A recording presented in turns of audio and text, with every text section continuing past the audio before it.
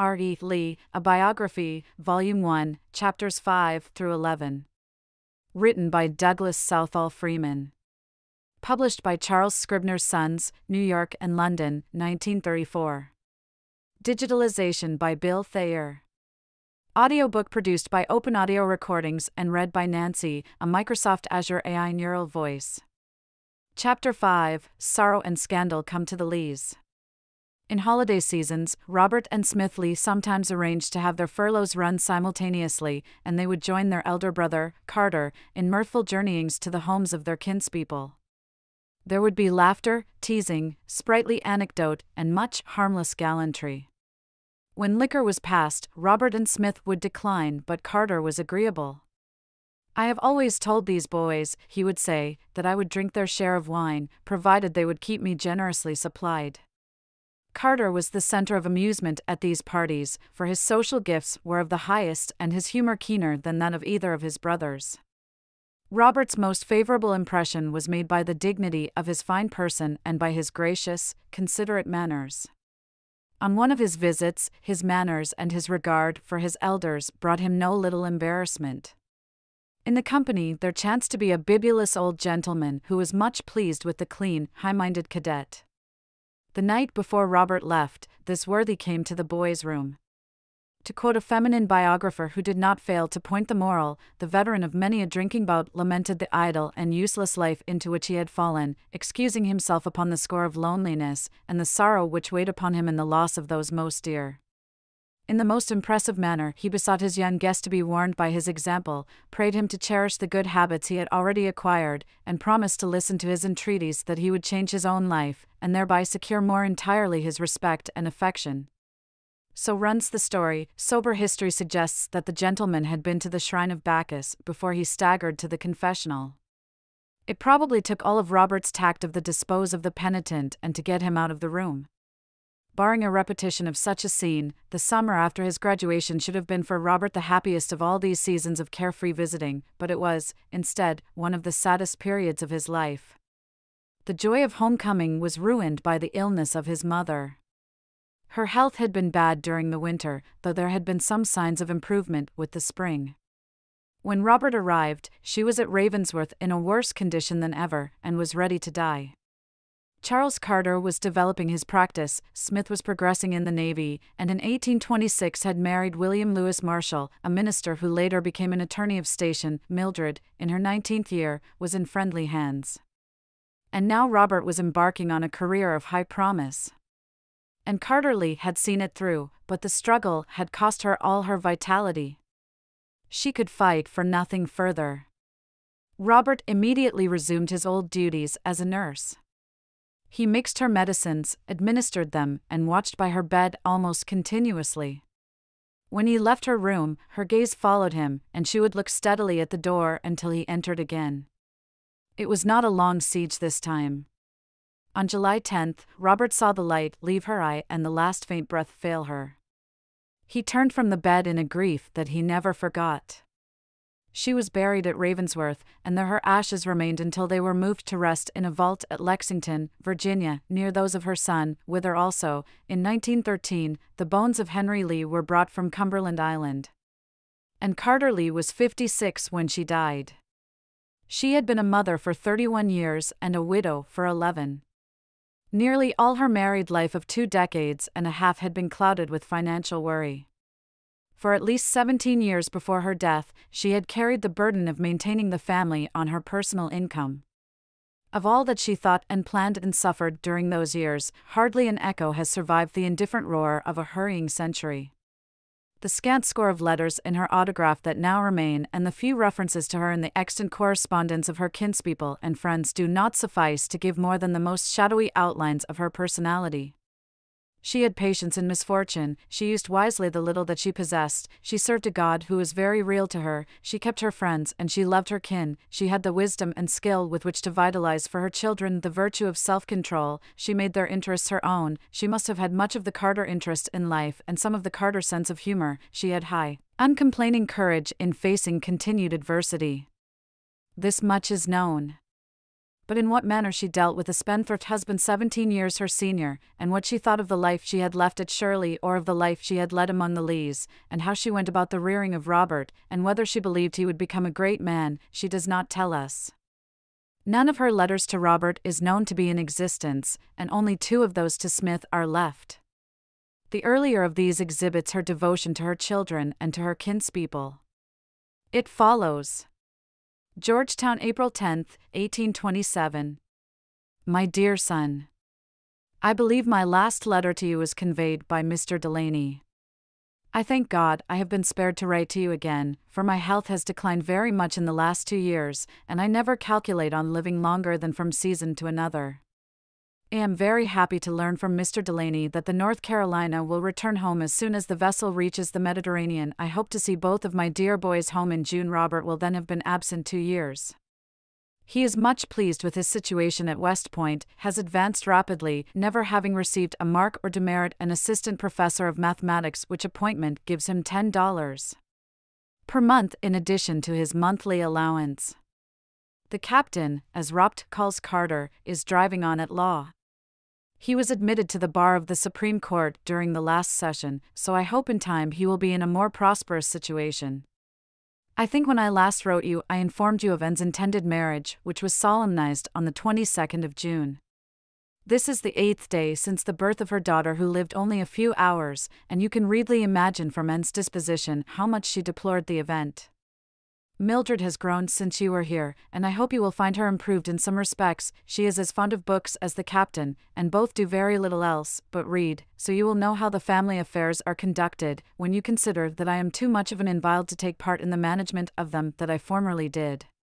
Alas, alas, I wish I had my little boys Smith and Chapt living with me again. My brother Bernard's 3 elder daughters and Captain Henry spent the last 4 months with us. They are accomplished, pretty girls. Mildred is quite a beauty. Charles is also a handsome man, very honorable and correct. They left us this day week to go to Shirley. They were accompanied by your Uncle Williams, Shirley, John Hill Carter, and Carter Lee. They will return to philosophy the latter part of this month to await the return of their father from England. They returned from America last June after an absence of 5 years. Your relations generally are going on as much as when you knew them, I believe all living that you left last, excepting your Uncle Randolph, dear Blanton Carter, and your Uncle R. B. Lee, who died a few weeks ago. Poor Alexandria has suffered much by fire this winter. Mr. Delany will give you the particulars. It has lost some of its old inhabitants too. Captain Dangerfield, Mr. Irvin, dear Dr. Dick, and Sam Thompson.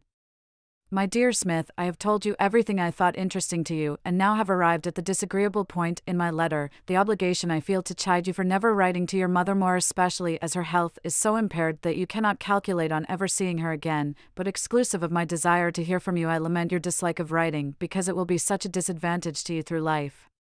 A man that cannot write a good letter on business or on the subject of familiar letters will make an awkward figure in every situation, and will find himself greatly at a loss on any occasion. Indeed, I cannot imagine how he could pass through life with satisfaction and respectability. Would you arrive at any eminence in your profession, my dear Smith, it will be essential to your reputation to write a good letter, the knowledge of which cannot be acquired in after life. You must write often now in the days of your youth, and form a good style. Let me entreat you, my dear son, to write often to me. If your letters are not well written at first, you will improve afterwhile, and I promise no eye shall see but mine. I must again mention my hopes of seeing you in June. My disease is an unconquerable one, but the symptoms at present are such as do not threaten a speedy death, but as all things are uncertain in this world, nothing so precarious as our hold on life, I must beg you, my dear child, always to know how anxious I am about your welfare, neither of which can be attained without exertion on your part. You must repel every evil and allow yourself to indulge in such habits only as are consistent with religion and morality. Oh, that I could impart to you the knowledge gained from the experience of 54 years, then would you be convinced of the vanity of every pursuit not under the control of the most inflexible virtue. I wish the powers of my mind were equal to the affections of my heart, then could I give you such precepts as would influence your conduct through life, but as the advantage has been denied me, I must entreat you, my dear son, to reflect often on your poor mother's solicitude for you. Let it stimulate you to require the best habits, and indulge not one that you could not remember on your deathbed with satisfaction. Keep my letters, that you may read them when I can write no more. They will awaken your Mother's great fondness for you, and perhaps prove incentive to the cultivation of these virtues she was most desirous you should possess. Join your prayers with mine, my dear son, that God may bless you and impart to your mind every good gift and best of all the peace, which passeth all understanding, your devoted mother. And H. Lee. The second letter was written not long before her end, and it showed how the long fight wore on her nerves. It reads: Georgetown, March 24, 1829. I thought when I parted with you, dear Smith, that your contemplated voyage was not objected to, inasmuch as you would be absent but a short time, and it would probably prevent your being sent out soon again, but I have been uneasy all day from reading the papers last night that the pirates were sometimes secreted in part of the island into which ships of war could not go, and that boats were sent to apprehend them. Now, my dear Smith, these expeditions in boats must be attended with great danger, and I trust in God you will avoid as much as possible placing yourself in such perilous situations. I entreat you to write to me from New York and let me know all the plans respecting your cruise as far as you have been made acquainted with them. You left us Saturday, and this is Tuesday evening, so that I cannot have much to tell you. Nanny and Matilda visited us on last Sunday after church to console with us on your loss. They say they are truly sorry they shall have no more sleigh rides, no more pretty flowers, no more music presented them, no kind beau to escort them in the walks this spring, but insist on your coming back here when you return from Cuba, and positively forbid you going to Columbia with the new minister. Catherine Mason came yesterday to beg for your profile, and Carter insists on being allowed to carry her one this evening, which he will sell for a high price. He wishes he had thought of it before you went, he says, and he would have made Master Ranks cut many and would have sold them to your favorites, by the way of getting a little money. My dear Smith, I am very unhappy about you since I read that paragraph in the paper respecting the pirates. If you can, give me some comfort on the subject. And wept often in the course of the day you left us, and is still grieved about you. I beg you will not go to Columbia without coming home first. I pray to God to protect and bless you, my dear son. And H. Lee. Mildred is downstairs and does not know I am writing to you or would beg to be tenderly presented to you. And sends more love than my paper could hold. God bless you, God bless you. These letters are the only picture of herself that she has left. Much that a curious world would like to know about the mother of her son can never be established. For a time after her death, Robert apparently was in Georgetown, engaged, no doubt, in helping to settle his mother's estate. She had prepared a will not long before her death, so there was little difficulty in executing her wishes. To Anne Marshall, she left her maid and the negress's child, together with 3 slaves that were then with Mrs. Marshall. To her also went the white tea china, the wardrobe, 2 of the mother's tablecloths, she had but 4, and half the napkins and wearing apparel. Mildred received the old family servant Nat, the carriage and horses, the piano, the other 2 good tablecloths, and an equal share of the napkins and wearing apparel. Each daughter was given, in addition, $10,000 of the principal of the trust fund which had been prudently invested in bank stock. The rest of her property Mrs. Lee directed her executor to sell, and to divide the proceeds among her 3 sons.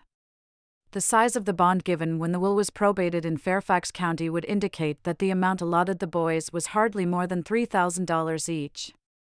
It was sad business breaking up the home in Georgetown and dividing the treasures to which Anne Lee had clung through her darkest days. Robert doubtless was relieved when he was able to return to Virginia about August 1st and sojourn with relatives. But, with the buoyancy of youth, he quickly recovered from the immediate grief of his mother's death and, as one of his cousins remembered, was as full of life, fun and particularly teasing, as any of us.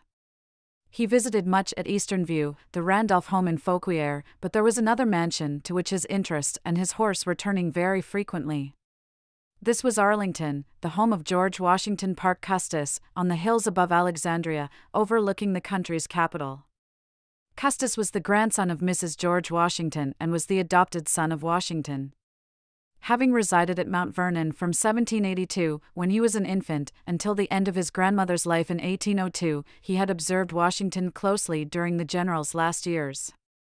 His temperament was such that he delighted in the sentimental appellation, the child of Mount Vernon, which clung to him all his days, though he measured out his full 70 years and more. Arlington had been built by him after the death of his grandmother, when Mount Vernon had reverted to the Washington family. The house, which was named after an old Custis home on the eastern shore of Virginia, was distinguished more for its site and for the impressive colonnaded portico, with Doric capitals, than for interior beauty or convenience. Its rooms, though large, were few and gloomy. The heavy columns dwarfed the mansion. It gives the impression of being built to be looked at, rather than to be lived in. To Arlington, in 1806, Custis brought as his bride Mary Lee Fitzhugh, daughter of Colonel and Mrs. William Fitzhugh of Chatham, opposite Fredericksburg on the Rappahannock. She was 18 at the time and he was 25, and they had ahead of them 47 years of married life. Of their 4 children, only one survived infancy. She was a girl, Mary Ann Randolph Custis, born October 1, 1808, and reared in the amplest luxury. 21 years of age when Robert came home from West Point, she had known him almost all her life, for the families were distantly related through the Lee ancestry of the Randolphs, and they visited one another frequently. She was something of a toast in the Lee family, as much admired by Robert's brother Carter as by the boys nearer her own age. "I heard of dear Miss Custis yesterday," Carter had written not long before Robert's return from New York, "and that she was much afflicted with a cold. She was a frail, blonde girl. Her features were aristocratic, but they were not beautiful. The nose was a trifle too long and the chin a bit too sharp, but she had freshness, bright eyes, a ready smile, and quick, sympathetic interest. If Robert did not actually love her from boyhood, he certainly put her in a place by herself. She it was who drew him to Arlington. When he went away, it was to come again, always with deepening delight in her company. While Robert was visiting at Arlington and at Eastern View, one legacy left to Mildred required his care. This was Nat, the Negro coachman and house servant. Nat was typical of a rather large element among Virginia slaves. He had helped to rear the children, he had served long and loyally, he had shared in all the struggles of the family. None of the Lees ever regarded him otherwise than as a member of the family. And now Nat was sick, with some slow, devitalizing malady. What should be done to provide for him? The carriage would creak no more over the Georgetown streets as Mrs. Lee went out to take the air. The household was broken up. How could he be assured good nursing? While this question was being debated, Robert's orders came. They read as follows. Engineer Order Number 8. Washington, D.C., August 11, 1829. Brevet Second Lieutenant Robert E. Lee will, by the middle of November next, report to Major Samuel Babcock of the Corps of Engineers for duty at Cockspur Island, in the Savannah River, Georgia. C. Greshett. Brig General Comage. Cockspur Island. A godforsaken spot by all accounts, redeemed only by the fact that it was near Savannah, where lived the family of Lee's chum, Jack McKay. But orders were orders, and besides, as the climate there was mild, Nat's health might be improved. So, when Robert said farewell to all his kinspeople and to the young mistress of Arlington, Nat accompanied him on the long sea journey to Savannah. It was a curious companionship for the beginning of active duty in an army which Lee was to leave, more than 30 years afterwards in order, his enemies alleged, to fight for the perpetuation of slavery. The town at which the young lieutenant and the old Negro arrived by packet, about November 1, 1829, was a place of some 7,300 people, the largest city in the principal port in a state that had been settled less than 100 years and then counted no more than 300,000 whites in a population of 516,000. Savannah had history, for it had been occupied by the British in 1778, and in October of the following year, it had been besieged by the American and French forces. These operations, which were unsuccessful, had cost the life of Count Pulaski. With that part of the story of the town, Robert was of course familiar from his father's memoirs, for Light Horse Harry had fought farther up the river on which his son was now to labor as an engineer. The same tide that flooded Savannah swept Cumberland Island, where Henry Lee had ended his days. Socially, the town was attractive and cultured. The McKays, who welcomed Lee with open doors, were among the most distinguished of Savannah families, with daughters who were interesting even at first sight. In a few days Lee was introduced to all the civilians who were accounted worth knowing. As for the Army, Savannah boasted a small garrison of United States artillery, among whom were several officers with whom Lee became friendly. Jack McKay had been assigned to this garrison. Another of its officers was Lieutenant James A. Chambers of the 2nd Artillery, who may have been distantly connected with Lee. The post was by no means so pleasant as the town. It was, in fact, as drab and desolate as its reputation. Cockspur Island lies 12 miles downstream from Savannah and is the easternmost islet of a number of flats in Tybee Roads, as the mouth of the river is styled. The island is about a mile in length and about 2/3 as wide. Very little of it was above normal tide level at the time of Lee's arrival, and most of it was marshland, flooded daily and completely covered in heavy storms. Up the river was a string of similar swampy islands. Northward, across nearly 2 miles of water, were Turtle Island and a tangle of flats on the mainland, broken by winding estuaries and untouched by man's labor. To the south of Cockspur Island and separated from it by a narrow channel were other swamps, even more confusing and inhospitable. Eastward the open sea was spread. In summer, Cockspur had virtually to be abandoned because of mosquitoes, heat, and fever. It was, however, a training school for Lee in the practical problems of military engineering and in the management of labor. He came to his duty there at a most advantageous period.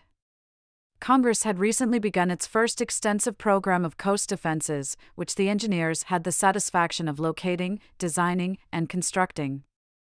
Promotion was very slow, and the jealousy of some high functionaries was pronounced, but there probably was never a time of peace in the history of the Corps when it held out so many opportunities or gave young officers so much responsibility as it did when Lee joined it.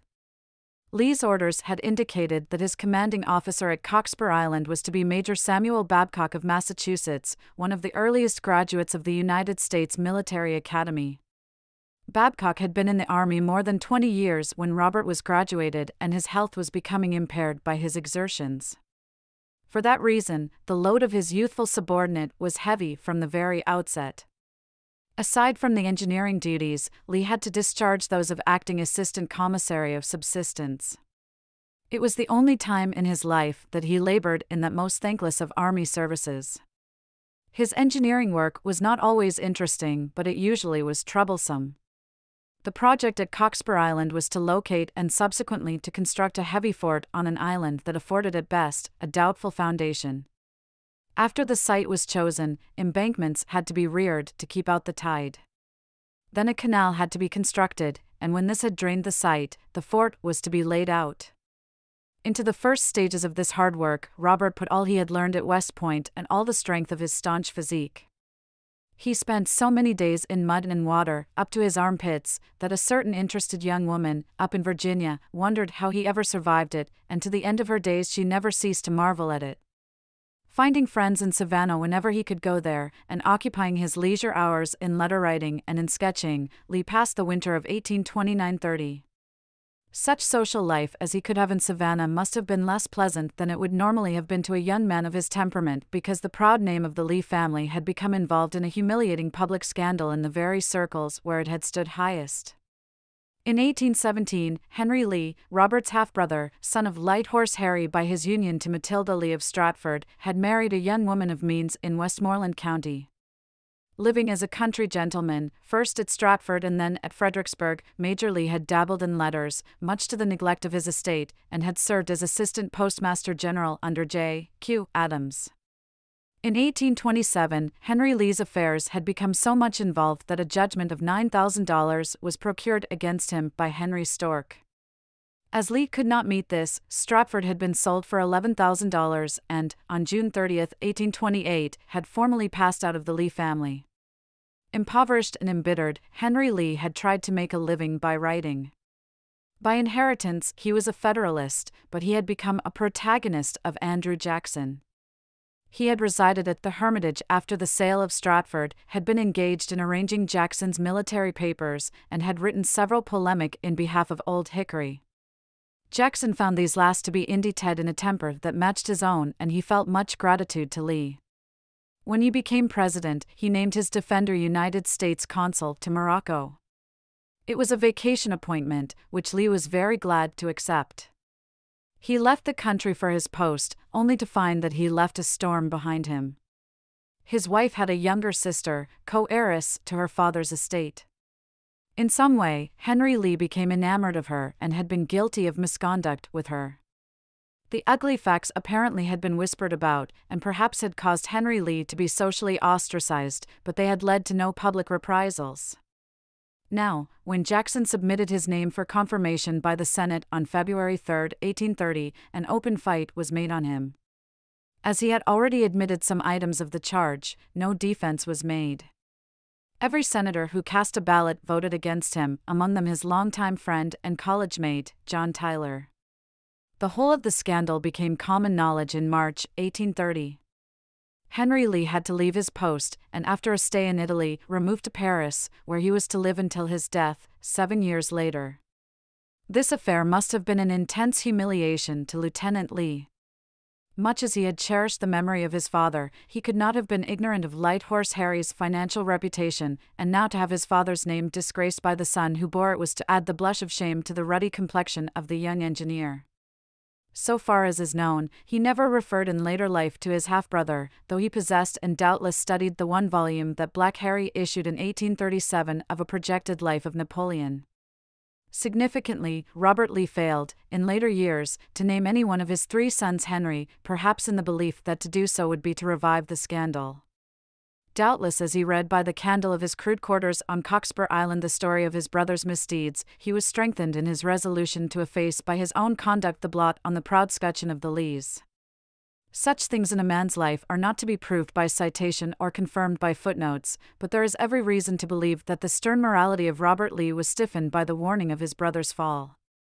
In exactly the same way, the rigid exactness of the son in all money matters, small and large, was a reaction from his father's laxness.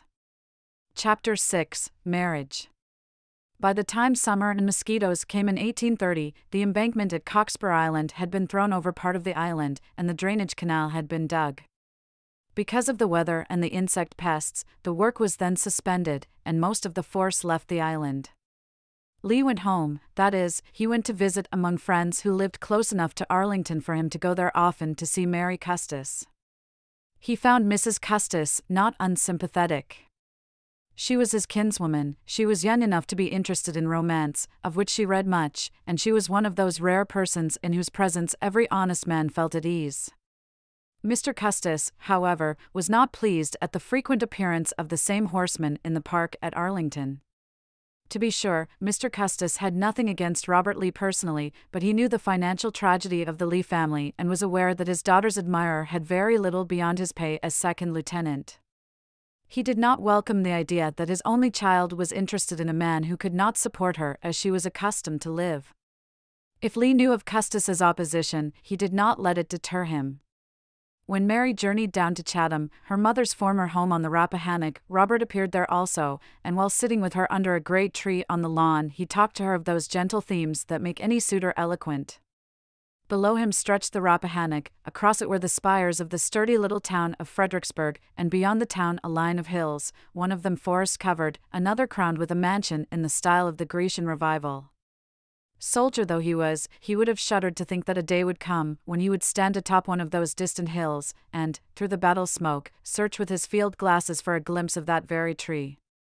In company so delightful, with so absorbing a siege to engross him, the summer of 1830 passed far too rapidly for Lieutenant Lee of the Engineers, and the call to return to Cockspur Island came all too soon. He left New York on the packet for Savannah and arrived at his station on the night of November 10th. He found a situation from which a timid young man would have been glad to run away. Major Babcock had not arrived. Lee was the only engineer on the ground. A recent gale had broken the embankment erected during the previous winter and spring. Across the mouth of the canal that drained the ditches on the site of the fort, the embankment had been entirely swept away. The canal itself was choked. The wharf was in such condition that repair seemed impossible. It was Lee's duty to take hold at once and to resume the work with the help of the few men who had remained on the island during the summer. By the 1st of December, Lee had replaced enough of the embankment to keep the water off that part of the island on which the fort was to be erected, but he proceeded to strengthen this barrier so that the next storm would not beat it down or breach it. When this was completed, he planned to clean out the canal leading to the ditches.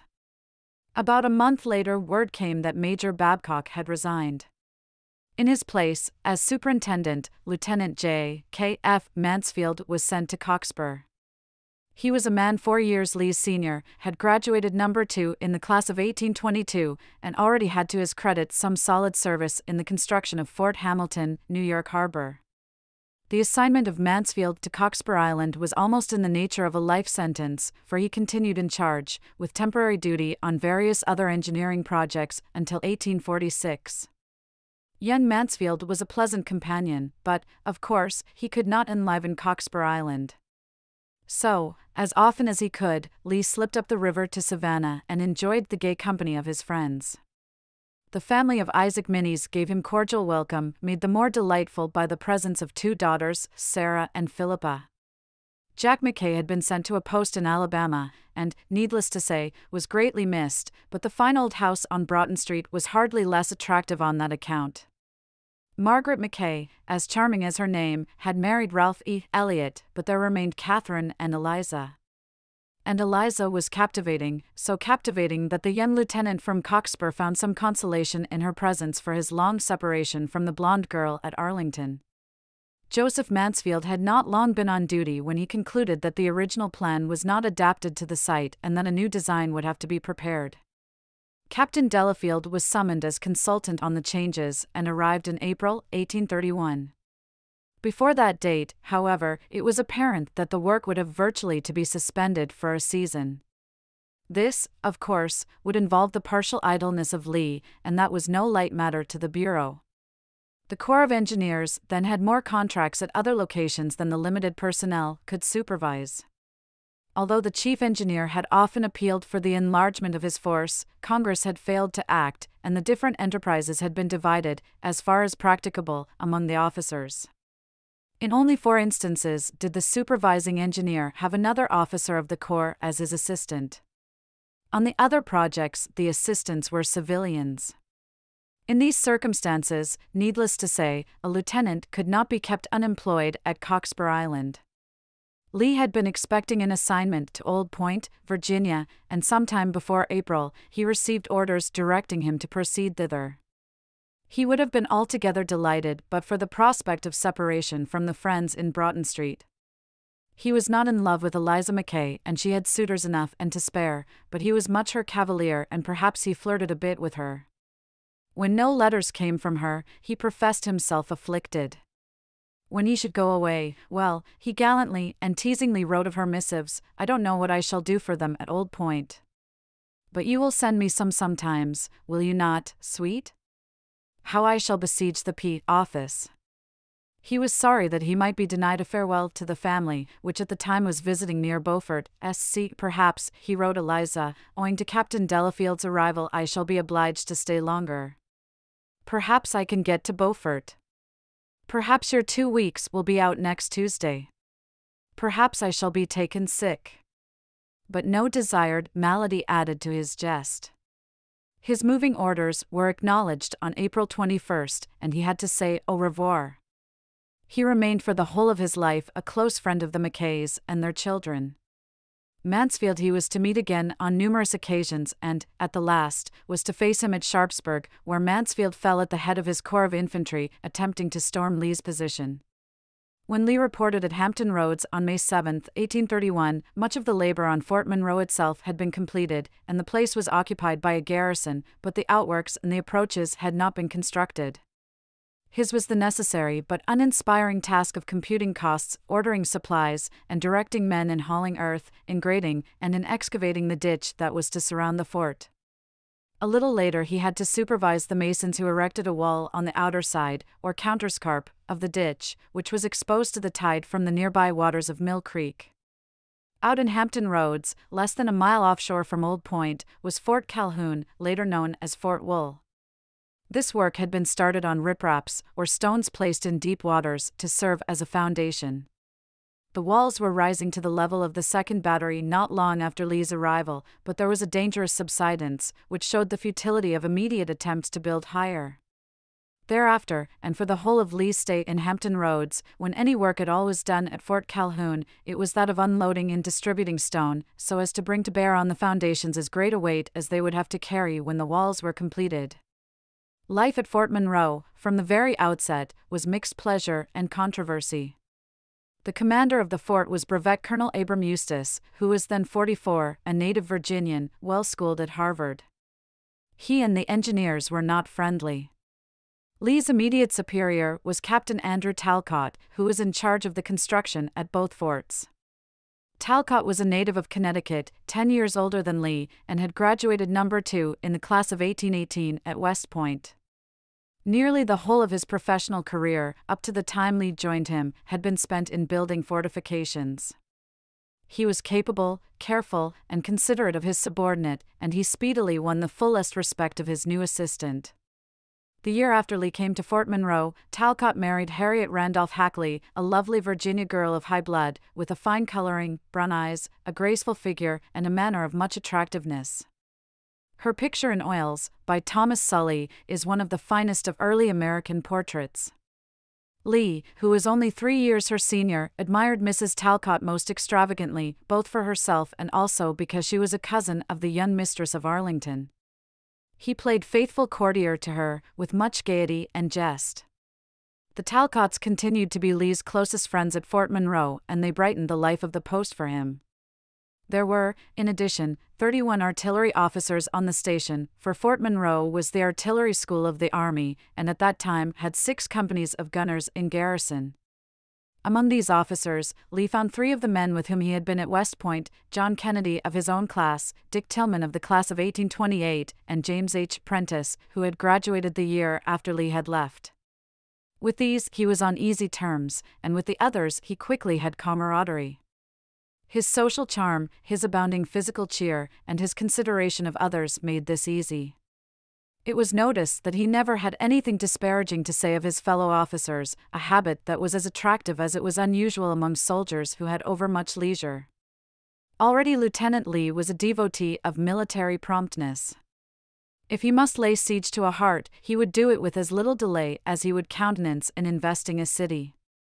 So, very soon after he returned from Georgia, and perhaps before he reported for duty at Fort Monroe, he took steamer up the Potomac to visit Miss Custis, who was much more interested in him than a young lady of her generation in Virginia would ever let a gentleman know.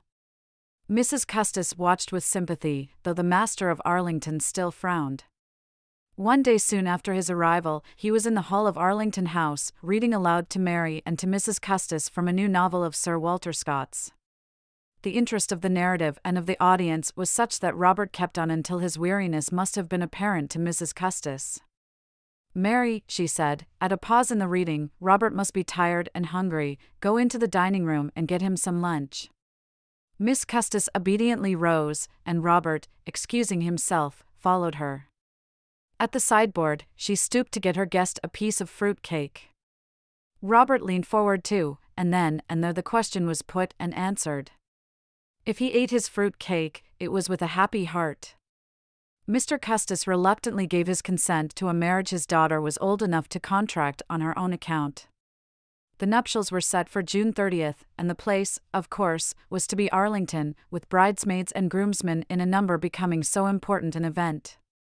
Robert was to get a furlough for as long a time as he could, and when the festivities were over and the furlough had expired, the two were to live at Fort Monroe, live on his pay, as other young couples did, without any help from Mr. Custis. Mary was determined on that. There followed many gay preparations, not least of which was Mary's choice of 6 bridesmaids, among her cousins. Robert called upon a corresponding number of his friends to support him in the hour when the bravest man trembles. The desired furlough was procured through the friendly help of Captain Talcott. Arlington, which usually wore a somewhat neglected look, was put in order for the great day. The attendants arrived early and, of course, were all housed at the bride's home. Catherine Mason, a neighborhood friend of Mary's since childhood, was the counterpart of the present-day maid of honor, though a more courteous age gave equal honor to all. Her escort, Robert's best man, was naturally his brother Smith, who was almost as handsome as Robert and of fine, cordial manners. Next was Mary Goldsborough, a cousin of the bride's on Custis side. With her stood Lieutenant John P. Kennedy, Robert's classmate and now a lieutenant of the 1st Artillery, stationed at Old Point. Miss Marietta Turner had as her cavalier, Lieutenant James A. Chambers, somewhat older than the rest of the bridal party, and a friend of Robert's days at Cockspur Island. Miss Angela Lewis, still another cousin of the Custis stock, was entrusted to Lieutenant Richard Tillman, familiarly Dick to all West Pointers and to all the officers at Fort Monroe. Miss Julia Calvert, who was of the Lord Baltimore stock of G.W. P. Custis's mother, was in the chivalrous care of Lieutenant James H. Prentice, who had come up with the others from Old Point to hearten his comrade. The other bridesmaid was Mary's cousin, Britannia Peter, of Georgetown across the Potomac, a kinswoman who was to prove her loyalty to the Lees at a time when the very name of Arlington connoted woe. Her gallant was Thomas Turner, cousin of the grooms on his mother's side. While the guests were assembling on June 30, 1831, a heavy downpour of rain swept over the country around Arlington. Through it, at length, Reverend Ruel Keith, the officiating clergyman, arrived on horseback, drenched and dripping, in no condition assuredly to stand on the floor of the drawing-room at Arlington, amid young officers in full-dress uniform, much less in the presence of young women apparelled in all the glory of 2 states, and of the District of Columbia, besides. There was nothing to do except to provide Mr. Keith with dry clothes. But whose could they be?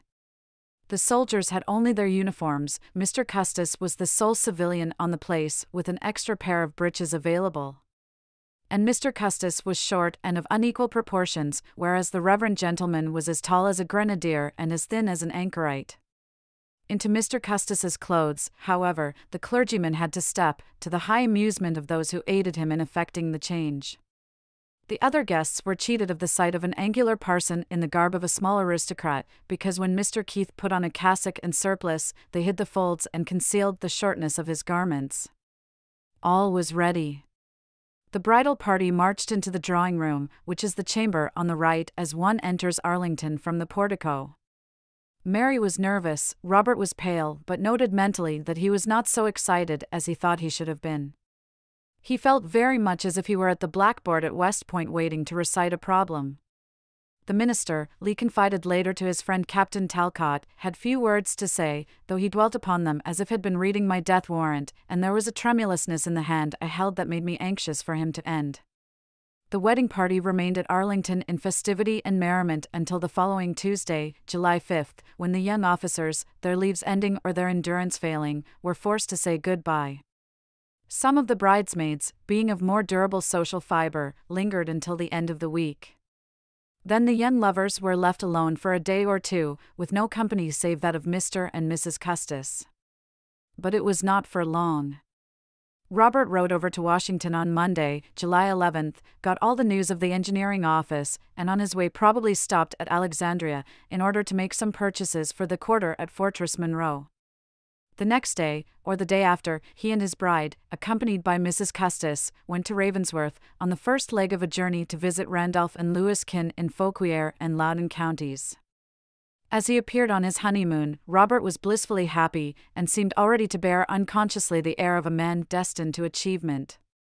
I looked up, a cousin wrote of his appearance that fall, and my eye fell upon his face in perfect repose, and the thought at once flashed through my mind, "You certainly look more like a great man than anyone I have ever seen."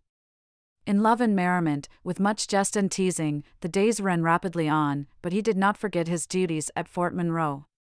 He was to return early in August, and to the letter which he wrote Captain Talcott about the wedding he added this postscript: "They are talking around me at such a rate that I hardly know what I have written and despair of reading it. But please send the boat out for me, the first trip the steamboat Potomac makes in August." Lee's marriage to Mary Custis was one of the major influences that shaped his career. Although she was not often able to travel far or to share the hardships of an engineer's life on a frontier project, she bore him 7 children in 14 years. Ahead of her lay invalidism more nearly complete and more pitiful than that of Lee's mother. Like her father, she was careless in her personal apparel to the point of untidiness, until, late in life, she found a maid who took pride in dressing her attractively. Rising from one illness, she found her hair in such a tangle that she impulsively took the scissors and cut it off. Her domestic management was complimented when it was termed no worse than negligent. In her engagements she was forgetful and habitually late, an aggravating contrast to the minute promptness of her husband. Once when her husband was expecting guests, a few years after their marriage, he apologized frankly in advance.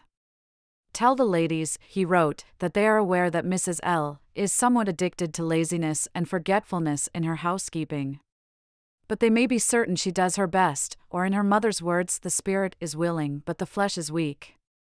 Despite these early shortcomings and later a nervous whimsicality that sometimes puzzled him, she held the love of Robert Lee through life. His fondness for the company of pretty women, which was always strong, never led him away from her or involved him in any sort of scandal.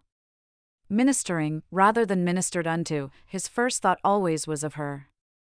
She accepted this as her due from Mr. Lee, as she called him, and even after the war between the states, when he was a demigod in the eyes of the South, she ordered him about. Yet rarely was a woman more fully a part of her husband's life. This, fundamentally, was because of his simplicity and her fineness of spirit. She was interested in people and in their happiness. A keen, if uncritical, interest in public affairs she retained all her days, nor did she hesitate to differ from Lee and to voice a fiery opinion in plain-spoken terms, when his sense of justice and his reserve alike disposed him to say little. She loved wildflowers and old gardens and evening skies. Religion she had, of the same sort as that which her husband developed. They talked to each other of religion as neither talked on that subject to others, and she kept her faith in the triumph of the things in which she believed. A certain quick and understanding sympathy was shown in her kindling eye and ready smile. Her alertness made friends and brought admiring attention. She was wholly without personal ambition, beyond that of sharing in the experiences and confidences of her friends. Although she was never awed by his presence, she had for his character a respect that became in time a positive reverence. It is futile to speculate on whether she ever shared what some are fond of terming the inmost secrets of a great man's heart. He had no such secrets, for in age as in youth he was always objective in mind. Loving her, he saw her best qualities, not her worst.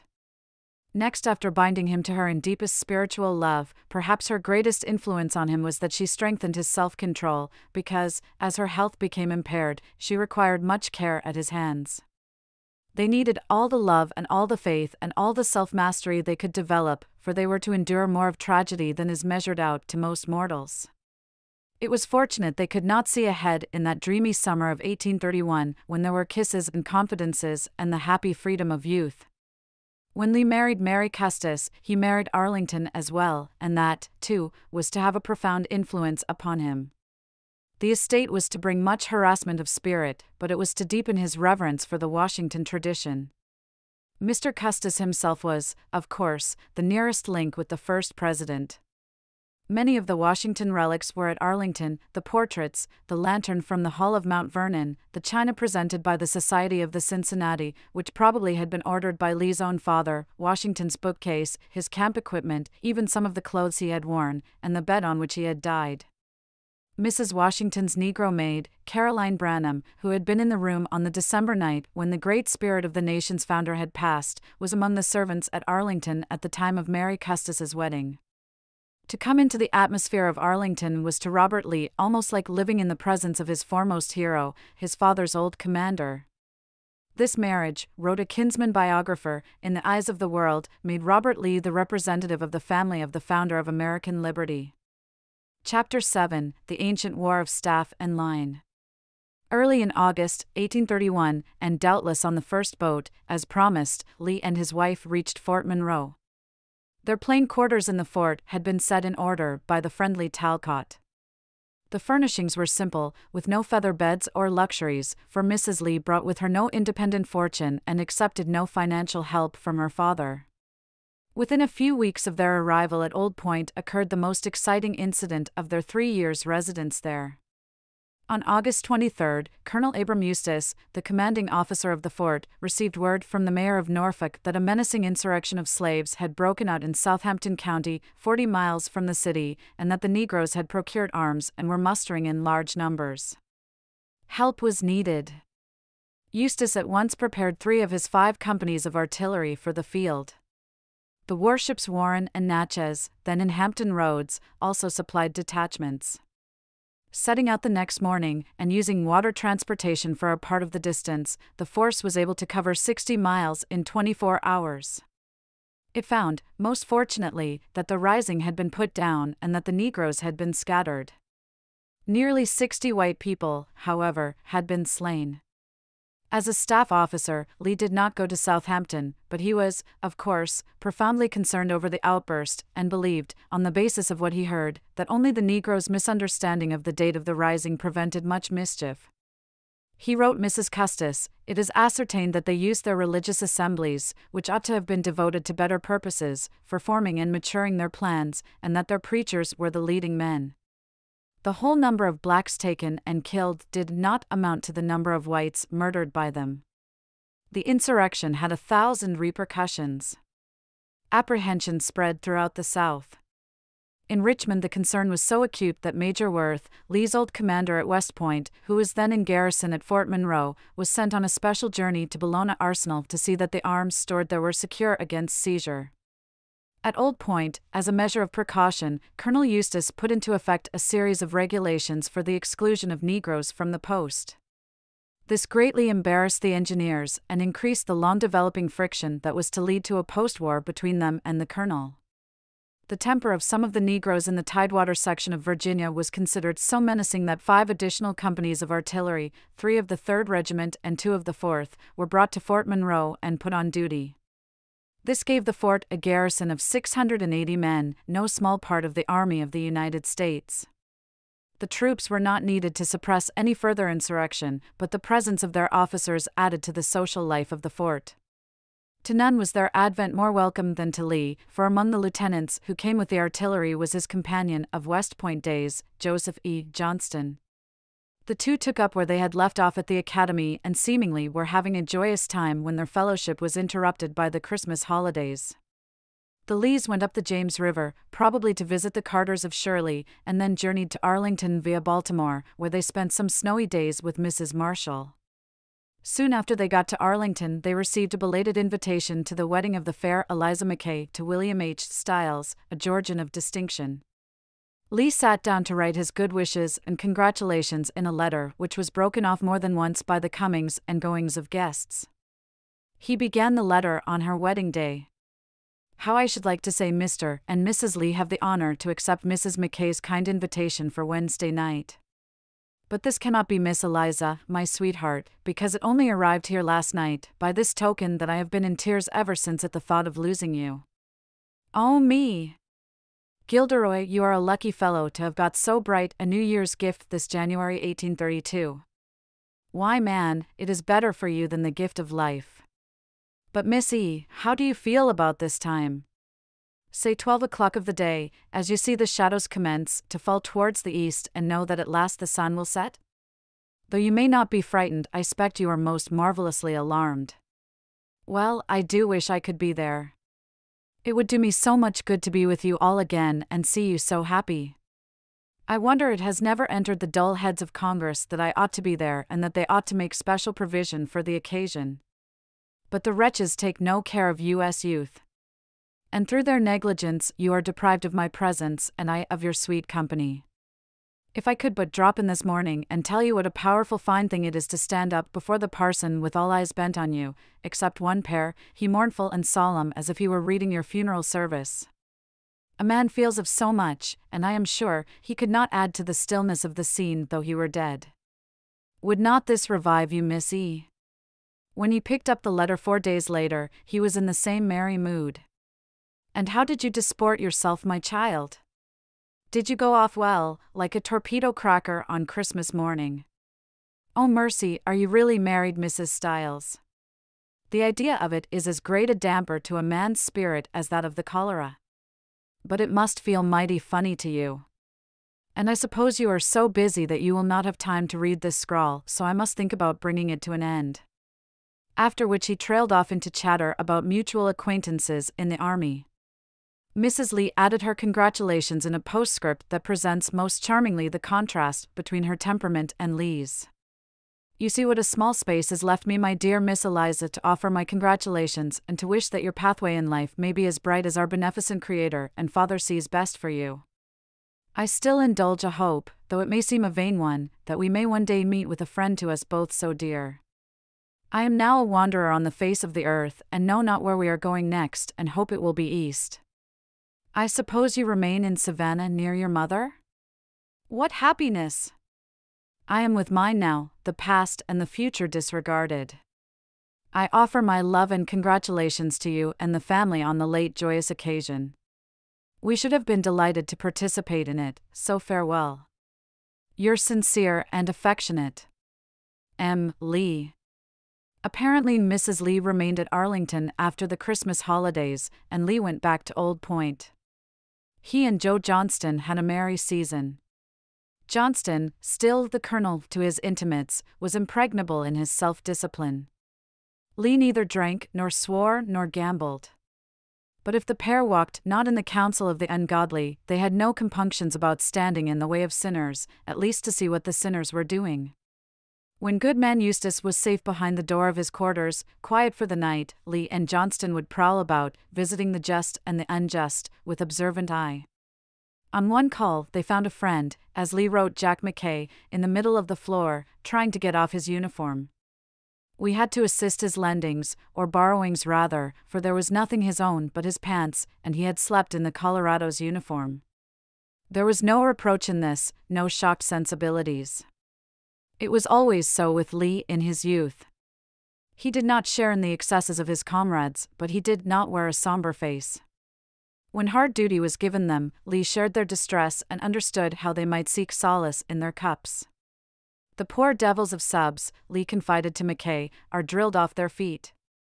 This may have been the reason that one of the young officers kept as his constant companion that phial of Texas whiskey, hermetically sealed to celebrate his meeting with Dick Tillman whenever that should take place.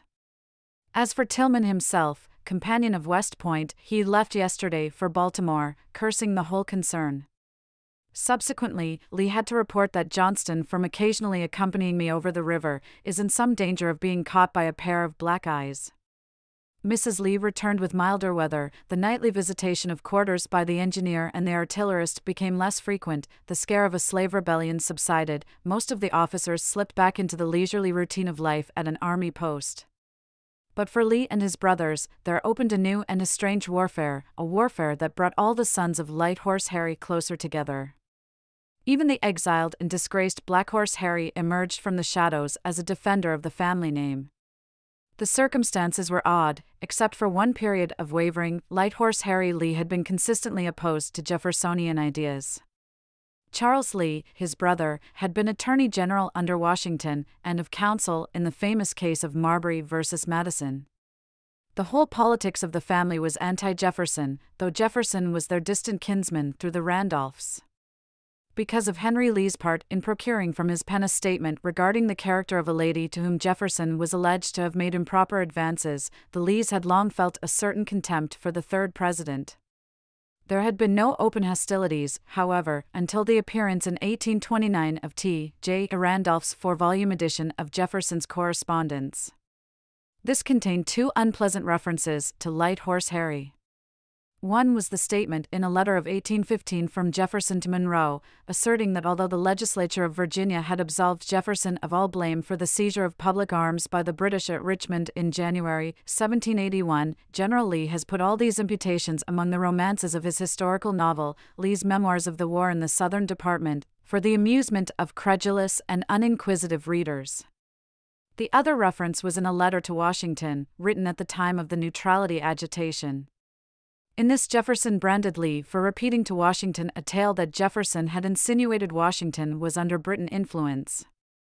It was, said he, the slander of an intriguer, dirtily employed in sifting the conversations of my table, where alone he could hear of me, and seeking to atone for sins against another who had never done him any other injury than of declining his confidence. Lee, the talebearer, he concluded, was a miserable tergiversator, who ought indeed to have been of more truth, or less trusted by his country. These references greatly incensed the Lees. The younger Henry had been at Monticello, at the invitation of its master, only 3 days before Jefferson's death, to examine papers which Jefferson held were absolution of any charge of mismanagement of Virginia's affairs in 1781, and now Henry Lee took up the chapter in his exile and wrote a tedious but terrific indictment of Jefferson under the title Observations on the Writings of Thomas Jefferson, with particular reference to the attack they contain on the memory of the late General Henry Lee. This appeared in 1832. The thesis of the book was that Jefferson had been guilty of the duplicity that Lee had charged against him. The conduct of the two men during and after the Revolution was compared, in an effort to show how much better Lee had behaved than Jefferson. The author attempted to prove that Jefferson had maligned others, Washington, Hamilton, Knox, Marshall, and Jay, as he had maligned Lee. It was a savage, bitter, and wordy book, but it showed the intensity of the family's devotion to the memory of Light Horse Harry. In reaction, Lee and his brothers became more confirmed in their opposition to the party of Jefferson. By inheritance, Robert Lee was a Federalist. By circumstance, he became a Whig, wholly out of sympathy with the party that controlled the government during the greater part of his service in the United States Army. Carter Lee was as bitter against Jefferson as Henry was, and in 1839 he issued a second and even more elaborate edition of the Observations, with new criticism of his father's assailant. The whole ran to 262 closely printed pages. Robert's temperament was not one to indulge in vendettas, and his name does not appear in the controversy, but he was as zealous as any of his brothers in upholding the public record of his father, and then, as always, he regarded his father as a hero who had fallen on misfortune. Despite this affair, Robert Lee's spirits were high during most of 1832, and his new domestic life was most happy. Mrs. Lee was sick part of the time, and was often away, but she bore him a fine baby on September 16, 1832. The youngster was named George Washington Custis Lee, after his grandfather, and he throve despite childish ills. Lee joked with his mother on occasion, "Mercy, what gets into women's heads," but he told Mackay, "I would not be unmarried for all you could offer me." As for the baby, he confessed in due course, "Master Custis is the most darling boy in the world." Now that he was paterfamilias, the company of the wives of the officers at Old Point interested him vastly. "I am left to console them," he said of the women whose husbands were sent south in the Seminole War, "and am in the right position to sympathize with them, as Mrs. Lee and her little Lim are at Arlington." And again, "As for the daughters of Eve in this country, they are formed in the very poetry of nature, and would make your lips water and fingers tingle. They are beginning to assemble to put their beautiful limbs into this salt water." The news of expectancy and of birth found in him an amused and enthusiastic chronicler. "The population of the Point," he announced to Mackay, "has been increased by the little Huger boy, and I take it upon myself to predict the arrival of a small French." The coming of a new Talcott baby drew from him congratulations and avowals, the first of numerous such messages that he was to send. "I was sincerely delighted yesterday to learn by your note of the magnificent present offered you by Mrs. T, and had some thought of taking the barge this morning and presenting my congratulations to Mrs. T, in person. Do offer them in my stead in the kindest manner. We have been waiting for the event to decide upon the sex of our next, and now determine it shall be a girl in order to retain the connection in the family." The joke was made the more pointed by the fact that the next was begotten soon thereafter and, sure enough, was a girl. For the company he kept, Lee's inclination and his disciplined neatness disposed him to wear handsome, well-cut clothing. He got himself a dress uniform coat, made by the fashionable tailor at the military academy, and he thriftily calculated the difference in cost between purchasing a new chapeau and buying new trimmings for his old one. "We shall be a grand set of fellows with our gold and silver," he said, "and if I could only catch some of the grandiloquence of my neighbor Fabius Whiting, I might hope to rise in the world." It probably was about this time, or perhaps in 1831, that Lee sat for the first of his portraits. Reproduced in this volume, it shows him in the full dress uniform of his corps, with the side whisker that was the dernier cri of fashion. Then, as in later life, he preferred the company of women to that of men, but even when Talcott was away from Old Point, had a number of able men beside Johnston with whom to consort. Benjamin Huger, West Pointer of 1824, James Barnes of his own class, Robert Parrott, who had been an assistant professor while Lee was at the academy, and Albert E. Church of the class of 1828, all of them brilliant, were at Old Point during Lee's service there. These friends sufficed. Beyond the social life of the fort, Lee had little diversion at Old Point and seemingly craved none. He kept up a rather extensive correspondence, he played some chess, and, for the first time, became interested in his Lee ancestry and coat of arms. In the better mastery of his profession, these years were a busy and a most important period with Lee. He came as an assistant of limited experience. He was to leave fully qualified to direct a large engineering project. Talcott was absent on other duty for part of the building season of 1832, and for virtually all the seasons of 1833 and 1834. The daily burden of the work rested on Lee. At Fort Monroe the counter-scarp wall was finished, the scarp wall was pointed, and a considerable part of the casemate covertway was arched by August 1832, when cholera broke out and forced Talcott, who was then on duty, to suspend operations. Slave owners became alarmed for the safety of their servants and would not hire them in adequate numbers. The arches, however, were finished before the season ended. Labor continued scarce during 1833, despite an increase of 15% in wages. Some painting and a good deal of carpenter work was done, but progress was not so rapid as had been hoped. It was nearly December before enough workers were at hand to resume labor on the ramparts, and thereafter they had to be laid off in a little more than 2 weeks because of the damage done by a heavy storm. At the beginning of the season of 1834, Lee left Arlington before the Potomac was opened and rode overland to Fort Monroe, up to my ears in mud and alone. He went to work as soon as he could assemble his force of laborers and, undeterred by another heavy storm that wrecked several vessels in Hampton Roads, he got an extensive season's program underway. When the project was nearing completion, uncertainty concerning further appropriations threatened to force a discharge of the laborers, but this was averted for the time. Very little work was undertaken at Fort Calhoun, despite President Jackson's desire to have it completed before the expiration of his term.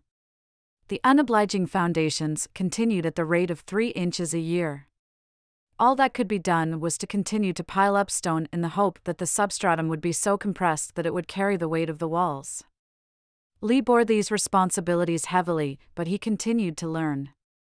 He did some designing of buildings, wharves, and fortifications. He supervised the preparation of accounts and of monthly and annual reports. He faced some of the problems of sanitation, with which the science of his day was quite unable to cope. He had a large experience in estimating construction costs. He acquired a further knowledge of the working of the commissary. He was inducted into the mysteries of banking and departmental finance.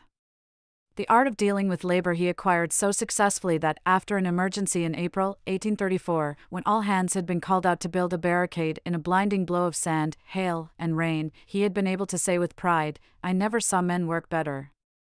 He learned, also, how to combine initiative with deference, and in nearly all his personal letters to Talcott there was a tactful line asking, if that officer thought him in error, to forward further instructions. Most particularly did he shine in applying to public works the principles of economy he had been taught at home. He bargained closely for schooner hire, and was uneasy when he thought the vessels did not carry so much as they should. His inspections of material were critical. His disposition was to seek the most favorable time for awarding contracts. When additional stone was needed at Fort Monroe, he figured he could take the rough hewings at Fort Calhoun and dress them for not much more than half what the material would cost elsewhere. Lee liked the location of Fort Monroe and the companionship of many of the officers, and he felt that he would not readily find another such chief as Talcott. Vexations there were, however, some of them so galling that in 1833 he contemplated resigning from the army. "No, my friend," he wrote Mackay, "that it is a situation full of pains, and one from which I shall modestly retire on the first fitting opportunity. My opinion on these matters has been formed from the little experience I have had of a garrison life in time of peace, where I have seen minds formed for use and ornament degenerate into sluggishness and inactivity, the stimulus of brandy or cards to rouse them to action, and apparently a burden to the possessors and perhaps an injury to their companions. The drinking in which some of the officers indulged in their idleness ceased to be taken as a matter of course and came to puzzle him. He is a fine-looking young man," he said of a lieutenant who had been arrested for being drunk on parade. "Graduated very well in 1832 and appears to be intelligent, but his propensity, it is impossible for me to comprehend. He kept up with politics, yet he wearied of its perpetual discussion. Congress is doing nothing but hammering on the tariff and makes no mention of promoting modest merit in the persons of you and I. And again, there is nothing new here or in these parts. Nullification. Nullification. Nullification. Besides all, promotion in the Engineers Corps was incredibly slow. It had been 1832 before he had passed from brevet to regular rank as second lieutenant. But all these things were less of a burden to him than the constant jealousies and conflicts of authority between the staff and the line, between the engineers on one side and, on the other, the commandant at Fort Monroe. The line officers disliked the large liberty the engineers had to make contracts and to disburse public funds. Following the clash with Colonel Eustis in 1831 over the orders for the exclusion of Negroes from the fort, there had been several squabbles, and in one instance a controversy of some seriousness over the discharge of Lee's principal overseer because of a quarrel with a captain at the post. In this instance, junior officer though he was, Lee did not hesitate to express to headquarters his sympathy with the discharged man, who, he said, had been zealous and faithful in the discharge of his duties. Lee's differences, however, were incidental to a continuing feud between Captain Talcott and the line. This quarrel was over the engineers' use of quarters within the fort, and, more hotly, over the direction by the engineers of the remaining work at Fort Monroe. Talcott thought the engineers should complete the whole enterprise. The officers of the garrison wished it finished by the troops and laborers at the fort. Each side suspected the other of plotting against it. Early in 1834, the artillery school of practice at Fort Monroe was broken up and its officers and batteries were ordered to different stations. The engineers regarded this as a victory, though they had no part in compassing it. Lee rejoiced that the Cincinnati, as he put it, were called from their plows to their swords. The number of idlers, in the eyes of the busy engineers, was graciously reduced. Of course, this involved separation from Joe Johnston, and that was lamentable, especially in the circumstances. For when the artillery officers were ordered from Old Point, they were put aboard the Alabama, and there they remained, indefinitely, as it seemed. Having nothing to do, and never having had any work, as Lee maintained, the bored artillerists arranged a grand party. They did not invite the wives of the officers of the garrison or the young aristocrats of Hampton Roads. Instead, they summoned to the ship the ladies of easy virtue in the neighborhood. If they had to be caged in that confounded ship, forever rolling and pitching in the wintry sea, the gunners would at least have one great evening, with merriment unrestrained. High preparations were made in galley and in cabin. Eagerly the young officers awaited the arrival of the Circes. They came not. At last, when an explanation was had, it was distressful. In order to tune themselves up for the evening, the expected guests had indulged themselves in a little spirits and, most deplorably, had become too drunk for the journey. Johnston had no part in this, except perhaps as a spectator aboard the ship, but it was a flat anticlimax to the residents at Old Point of officers who had given gaiety today and noise tonight. If the engineers rejoiced when the disappointed artillerists at last sailed away, their satisfaction was brief. Congress adjourned during the last week of June and, among its final acts, confirmed all the brevet commissions in the Army as regular grades. The exultation of the artillerists who remained at Fort Monroe aroused Lee's amusement and almost his disgust. Then, on July 18, though the regular inspection had already been made, Major General Alexander Macomb, the commanding officer of the Army, came to Fort Monroe with the Secretary of War and examined the work being done at Old Point and at the Rip Raps. He said little about his findings, but went back to Washington and filed a report. Of its contents Talcott and Lee knew nothing at the time, though they attributed to Macomb the general hostility that line officers were supposed to feel toward the staff. 6 days later, the Inspector General of the Army, Colonel John E. Wool, arrived at the fort to examine the works. Talcott happened to be absent in Norfolk at the time, so Lee had to do the honors. When he waited on Wool for that purpose, the colonel asked if it were not a fact that General Macomb had recently made an inspection. As Lee confirmed this without comment, Wool said that he saw no reason for going over the details of the work, but that, for his own information, he would like to see Fort Calhoun. Lee took him out to the Rip Raps immediately. It was blistering hot, but Lee was determined, as he jestingly wrote Talcott, that the 3 inspections might complete our measure of glory for this work. On the way, Wolfe propounded several wise queries, and among them, whether there were not quarters for us outside, which, said Lee, I take for a premonitory symptom. Wolfe did nothing further that day, and on the following morning merely walked on the ramparts with Lee for a time before breakfast. That was all there was to inspection number 3, but by no means all the story.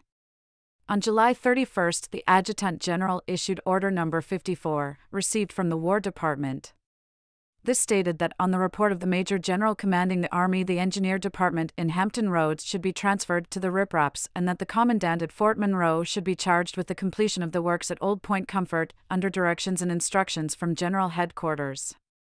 Only one officer of engineers was to be left at Hampton Roads, and he was to take up his quarters at the Ripraps, with all his force, by August 31st, or earlier if convenient.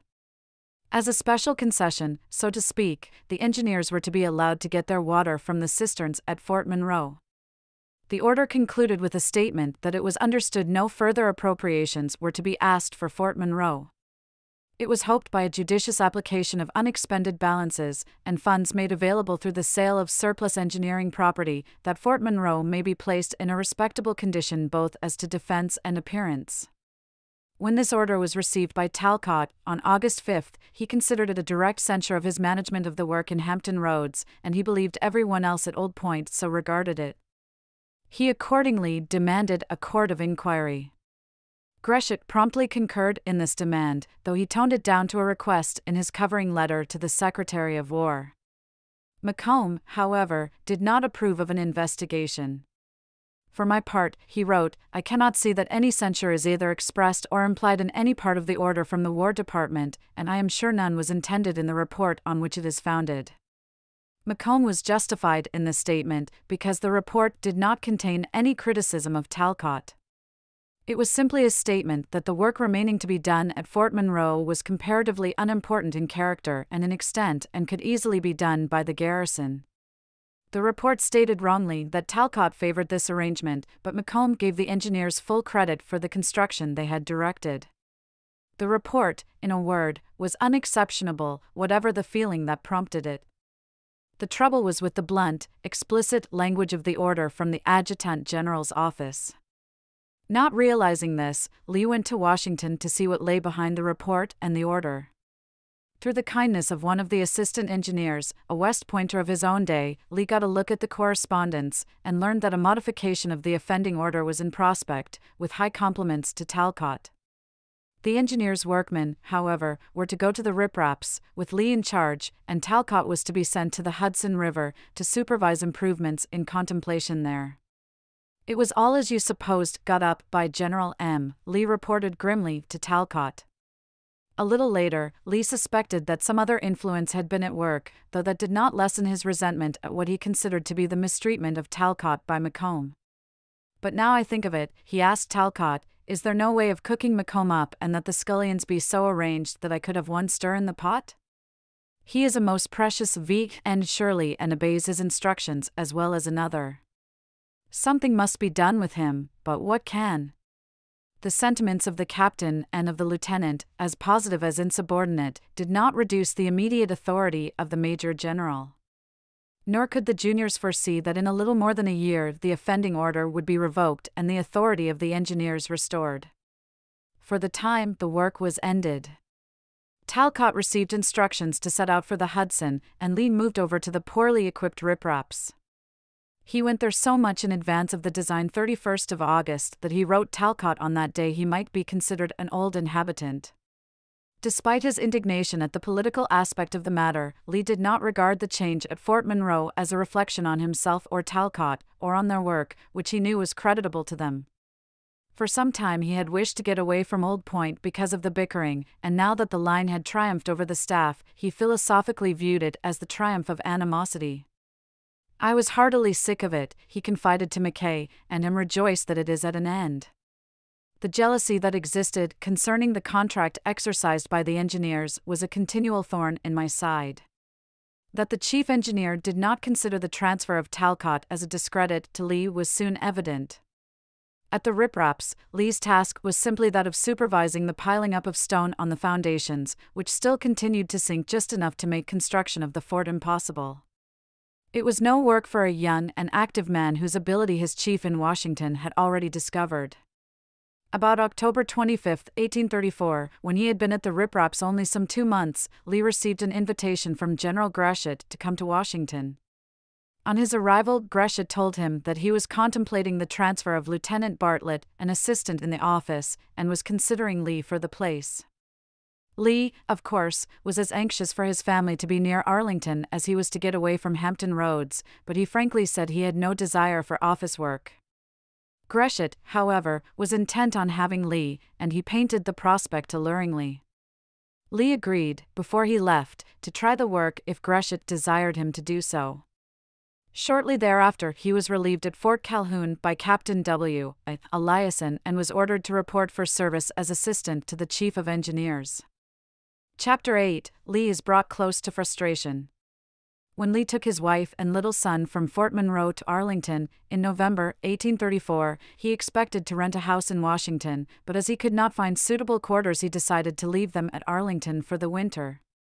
And there they remained, as their children increased, during the whole of Lee's service in the national capital. It was an arrangement physically taxing on Lee, who rode to and from his office every day except in the very worst weather. For his family, it was the most pleasant of lives. Mary Custis's marriage did not make the least difference in her status at home. She remained the young mistress, the heiress to the estate. Her children were a delight to her parents. Mrs. Custis, whose warm heart, piety, and kindliness impressed Lee more and more as he lived at Arlington, watched ceaselessly over her daughter and her grandchild. Mary's father, George Washington Parke Custis, who very soon abandoned his antagonism to her marriage, was an easygoing, indolent man, then 50 years of age. His features were sharp and irregular, his nose long and thin, and in after years his head was bald.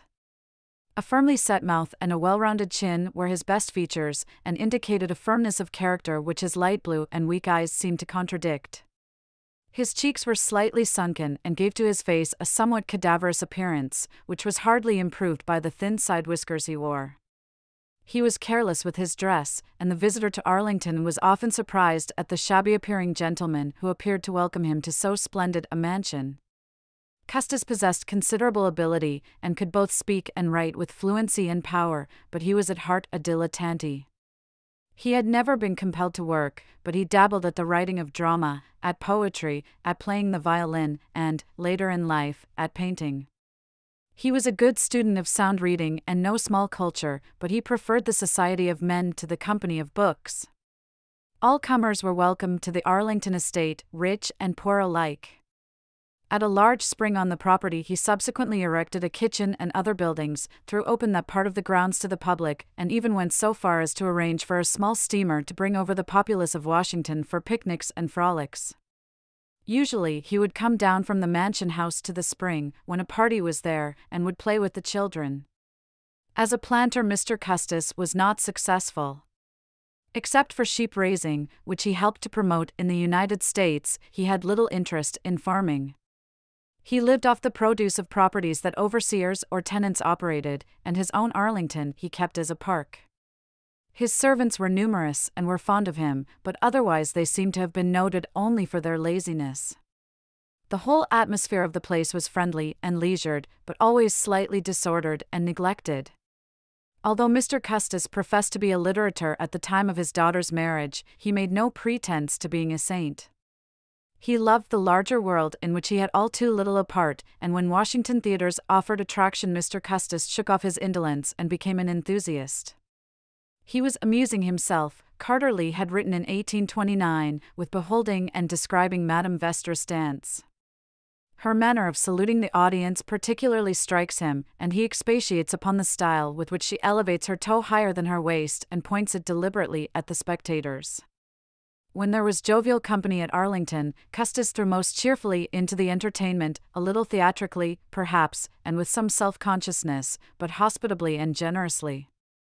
At bottom, he was a sincere, kindly gentleman, and he soon had for Lee a respect and an affection that were cordially returned. The Washington tradition seeped more deeply into the spirit of Lee as he lived among the Arlington relics and heard Mr. Custis talk of the father of his country. Across the river he found traditions of another sort and a routine of labor that was pleasant only because his commanding officer made it so. In origin, Charles Gratiot, chief engineer of the Army, was French Louisianan, of the highest social station, and had been one of the young men General Wilkinson had first selected as cadets at West Point when he had been sent out to win the goodwill of the people of Louisiana. With a brilliant career in the Army, Gratiot had received the thanks of Congress for his conduct during the War of 1812, and as chief engineer he had earned the reputation of being an indispensable officer, a model of the military virtues. His manners, attested one admirer, were as childlike, simple and unpretending as his talents were brilliant and cultivated. Every project aroused his interest.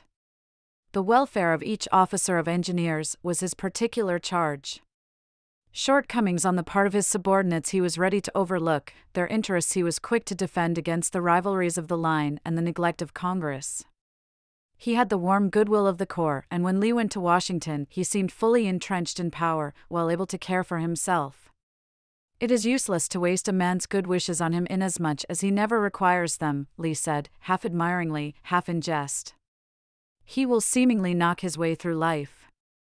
Lee had brought with him from Old Point the clerk who had carried the burden of his accounts and official papers there, and with this help he was able to dispose of the correspondence that Gratiot turned over to him. The assistance of this experienced clerk was the more important because Lee complained that his own memory was bad, it would appear, because he could not remember indefinitely every detail of each financial transaction. Besides correspondence, he was given some of the odd jobs of the office, the most important of them being the installation of a lithographic press. Although Lee usually hurried home in fair weather, he was quick to find his old friends and to enter again into their lives in the spirit of West Point or of Fort Monroe. Joe Johnston was on duty in Washington at the time and shared in Lee's social activities, with more restraint, however, than at Old Point.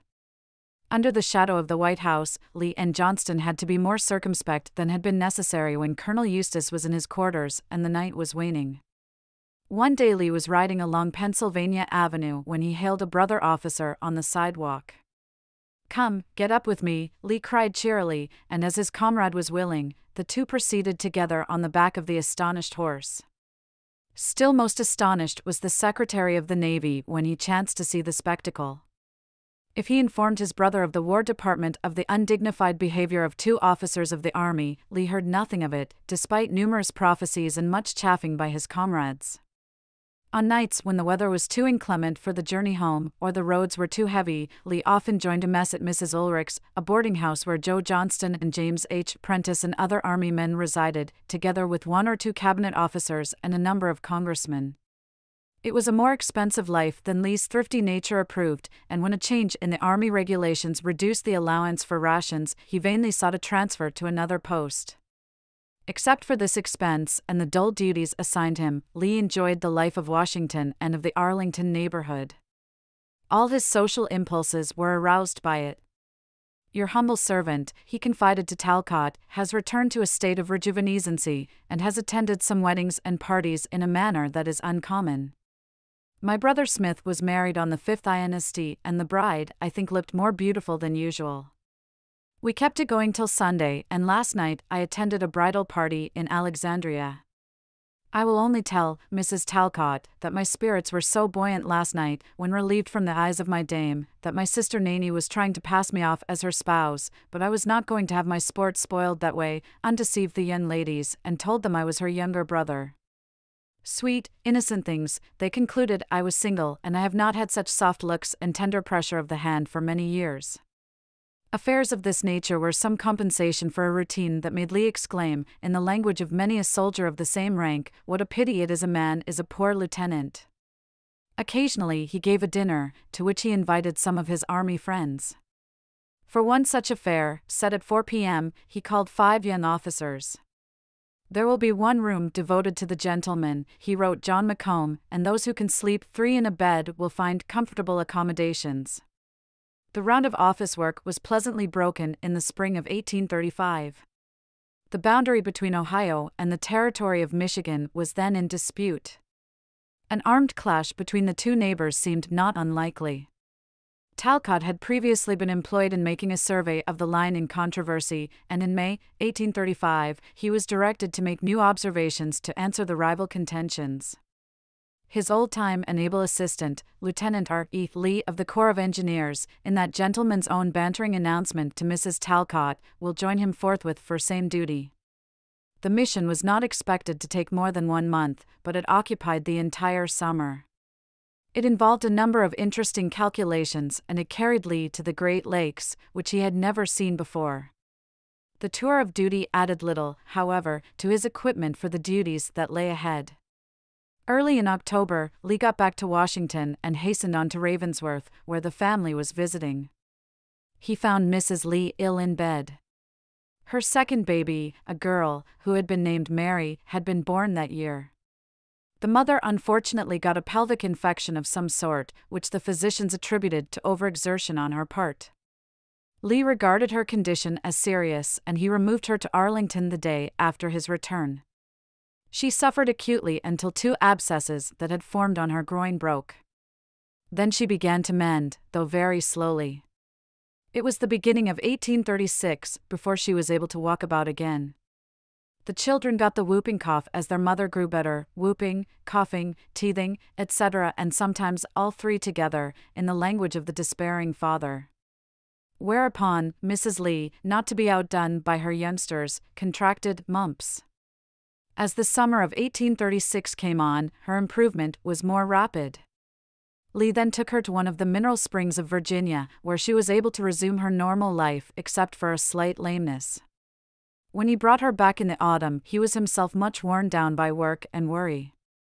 "I never saw a man so changed and saddened," a cousin recorded. Lee's duties during these difficult months confined him closely to the office of the chief engineer, with no outside assignment except one inspection at Fort Washington. He would have tried to escape from it, by prevailing on General Gresham to give him a post elsewhere, had Mrs. Lee's condition permitted him to leave her. Hearing all the department gossip and witnessing many of the controversies among his superior officers, he was drawn into the campaign to procure more consideration for the Engineers' Corps at the hands of Congress. His efforts at lobbying, which were not very successful, deepened his dislike of politicians. "Oh, we have been horribly, shamefully treated," he wrote Jack Mackay.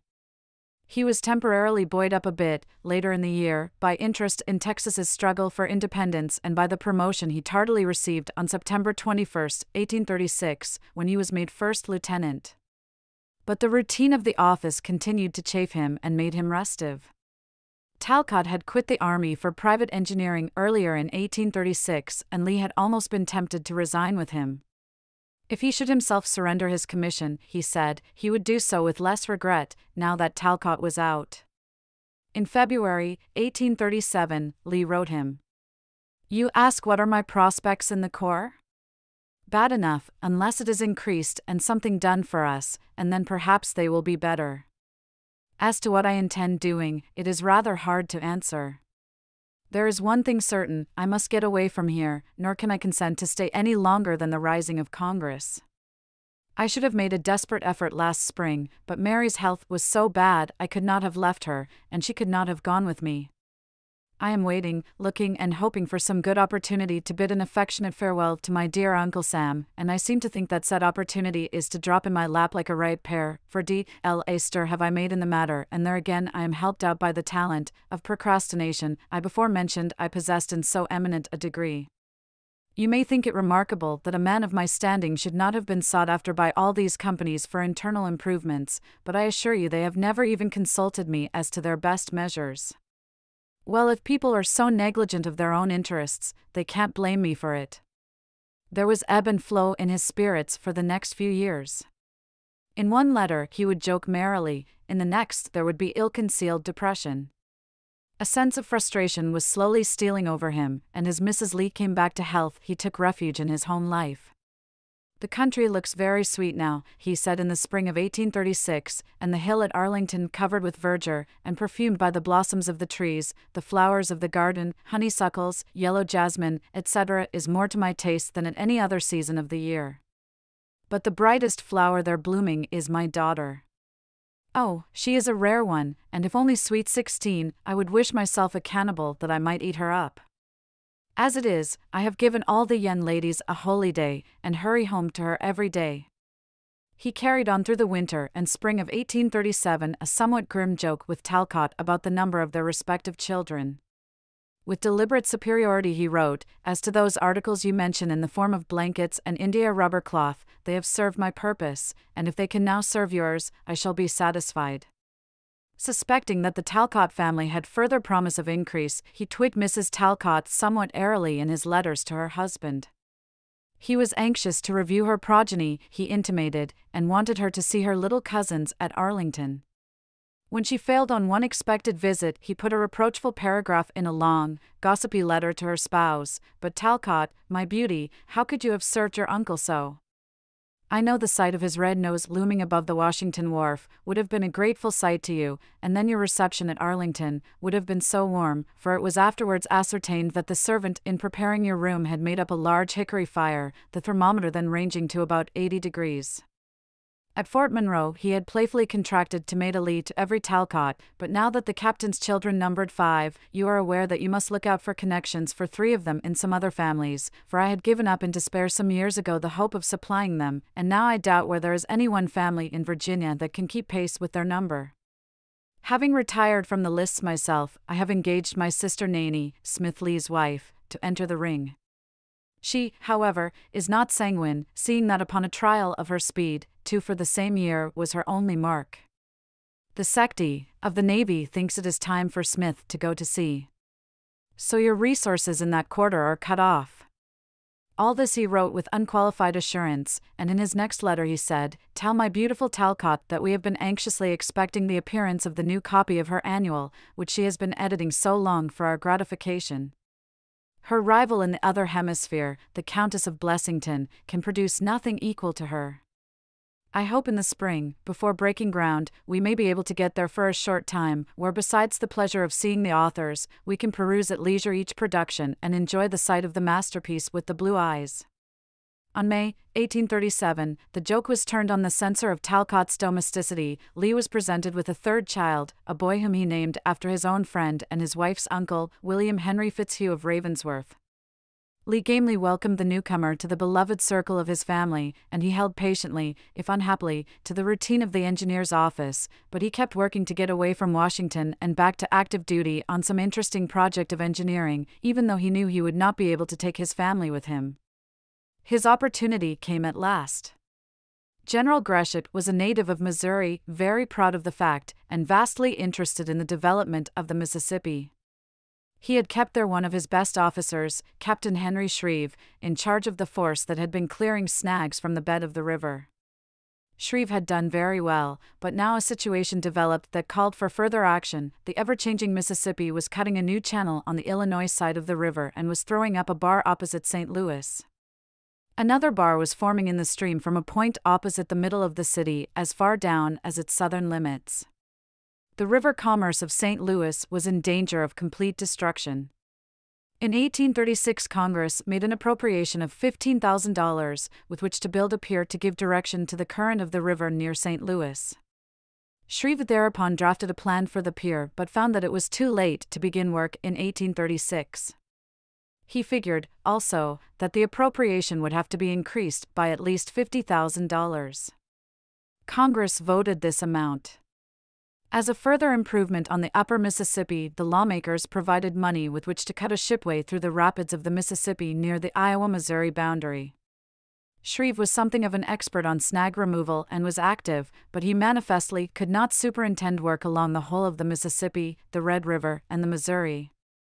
In 1836, the work at St. Louis had to be delayed because Shreve was occupied elsewhere and no other engineer was available. Lee was familiar with all this in 1837, knew the difficulties of the work, and sensed the loneliness of life so far from his home. But he was disgusted with official Washington and the spirit that prevailed there. So, as he subsequently confided, I volunteered my services to get rid of the office in Washington, and the G&L at last agreed to my going. I was cognizant of so much iniquity in more ways than one that I feared for my morality, at no time strong, and had been trying for 2 years to quit. In his usual bantering style, he insisted to McKay, a few months after he reached the West, "I will briefly tell you that they wanted a skillful engineer on the upper Mississippi and Missouri and sent me. You know, I was heartily sick of the duties of the office and wished to get away. The GENL has gratified me. I also had a desire to see this country, so I was gratified again." The assignment of Lee for this enterprise was dated April 6, and permission was given him to purchase the instruments necessary for the surveys, but he was not immediately dispatched, probably because Mrs. Lee was expectant. While Lee waited, General Gresham went to St. Louis and personally made an inspection of the work to be done there. Gresham promised the mayor of the city, John F. Darby, to send him a competent engineer, but did not mention Lee's name. He was in high spirits at the prospect of a change in his drab, uninteresting duties and immeasurably relieved at the improvement in Mrs. Lee's health. His wife was very well, he reported to Talcott. Her little limb is as ugly as ever, though she still thinks his nose is to subside, his mouth contract, eyes to open, hair to curl, etc., and in fact to become a perfect beauty. I shall leave my family in the care of my eldest son, Custis, aged 5, who will take them over the mountains somewhere this summer, and his grandmother along with them. A new and stimulating period of his life was about to open, and he sensed it. Chapter 9: Youth Conspires Against a Giant. Delay in procuring some of the instruments forced Lee to postpone his start for the Mississippi in the summer of 1837. Despairing finally of getting delivery, he left on 2 days' notice for Philadelphia to make the purchases there. Later he received authorization, if he could not find what he wanted in the Quaker City, to travel to New York. He set out with 2nd Lieutenant Montgomery C. Meigs, a young engineer of 21 who had graduated at West Point in the class of 1836. Meigs was a Georgian by birth and later became Quartermaster General of the United States Army during the war between the states. He it was, also, who superintended the erection of the Capitol Dome in Washington. The two went to Pittsburgh, where they were lucky enough to find a new steamer bound for St. Louis. Aboard this craft they went down the Ohio to Louisville. There the vessel obligingly waited while Lee looked over the equipment that Captain Shreve had ordered for work on the rapids. 2 machine boats for raising stone were nearly complete, and a small steamer for towing them was almost ready. Lee directed that the vessels be brought on to St. Louis under a captain and crew whom he engaged for that purpose.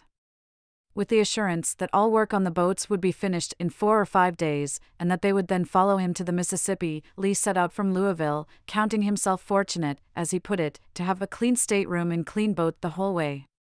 He arrived at St. Louis August 5, and, with introductions from General Gresham, soon made some desirable acquaintances. St. Louis did not impress him at first. "It is," said he, "the dearest and dirtiest place I was ever in. Our daily expenses about equal our daily pay." In a later letter he said, "I make an exception in favor of the pretty girls if there are any here, and I know there are, for I have met them in no place, in no garb, in no situation, that I did not feel my heart open to them like a flower to the sun." This closing note of gaiety was somewhat forced, for in his letters home there was constant thought of Mrs. Lee and of her heavy responsibility in rearing the children alone. He wrote her in the tones of a troubled and inexperienced father, "The improved condition of the children, which you mention, was a source of great comfort to me, and as I suppose, by this time, you have all returned to Arlington, you will be able to put them under a proper restraint, which you are probably obliged to relax while visiting among strangers, and which that indulgence will probably render more essential. Our dear little boy seems to have among his friends the reputation of being hard to manage, a distinction not at all desirable, as it indicates self-will and obstinacy. Perhaps these are qualities which he really possesses, and he may have a better right to them than I am willing to acknowledge, but it is our duty, if possible, to counteract them and assist him to bring them under his control. I have endeavored, in my intercourse with him, to require nothing but what was in my opinion necessary or proper, and to explain to him temperately its propriety, at a time when he could listen to my arguments, not at the moment of his being vexed and his little faculties warped by passion. I have also tried to show him that I was firm in my demands, and constant in their enforcement, and that he must comply with them, and I let him see that I looked to their execution, in order to relieve him as much as possible from the temptation to break them. Since my efforts have been so unsuccessful, I fear I have altogether failed in accomplishing my purpose, but I hope to be able to profit by my experience. You must assist me in my attempts, and we must endeavor to combine the mildness and forbearance of the mother with the sternness and, perhaps, unreasonableness of their father. This is a subject on which I think much, though M. may blame me for not reading more. I am ready to acknowledge the good advice contained in the textbooks and believe that I see the merit of their reasoning generally, but what I want to learn is to apply what I already know. I pray God to watch over and direct our efforts in guarding our dear little son, that we may bring him up in the way he should go. Oh, what pleasure I lose in being separated from my children! Nothing can compensate me for that, still I must remain here, ready to perform what little such I can, and hope for the best. In a word, he was lonesome and homesick. He was exasperated, also, by the non-arrival of the boats from Louisville. They are the greatest people for promising and not fulfilling that I ever saw. Never hesitate to undertake anything but completing is another matter. So you will see, instead of being nearly done with our examinations here, we have not commenced them. When the boats at last reached St. Louis, the river was still 8 or 10 feet above low water, but on the rapids it was reported to be at the lowest. So Lee packed off his force as soon as possible, intent on making a survey of the upper rapids, which were approximately 150 miles above St. Louis. Prior to this formal beginning of Lee's work on the Mississippi, the activities of the federal government for the improvement of navigation had been confined chiefly to the removal of snags, caused by trees, or parts of trees, that fell into the stream and became embedded in its soft bottom. These were an endless danger to steamboats, for the vessels then in use were lightly planked and had no bulkheads. When one of them ran into submerged timber, it usually filled at once and sank in the channel.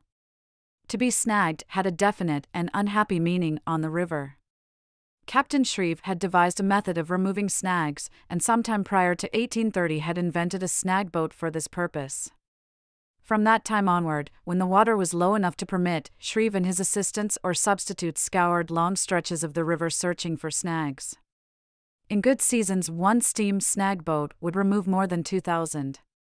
In addition, axemen employed by the engineers worked on the banks of the Mississippi and felled trees on the banks that were doomed to be washed away by the current. The engineers and the people along the river were divided as to the wisdom of this. Some maintained that it simply added new material for snags. Where this feeling was strong, the engineers had sometimes to suspend their labor.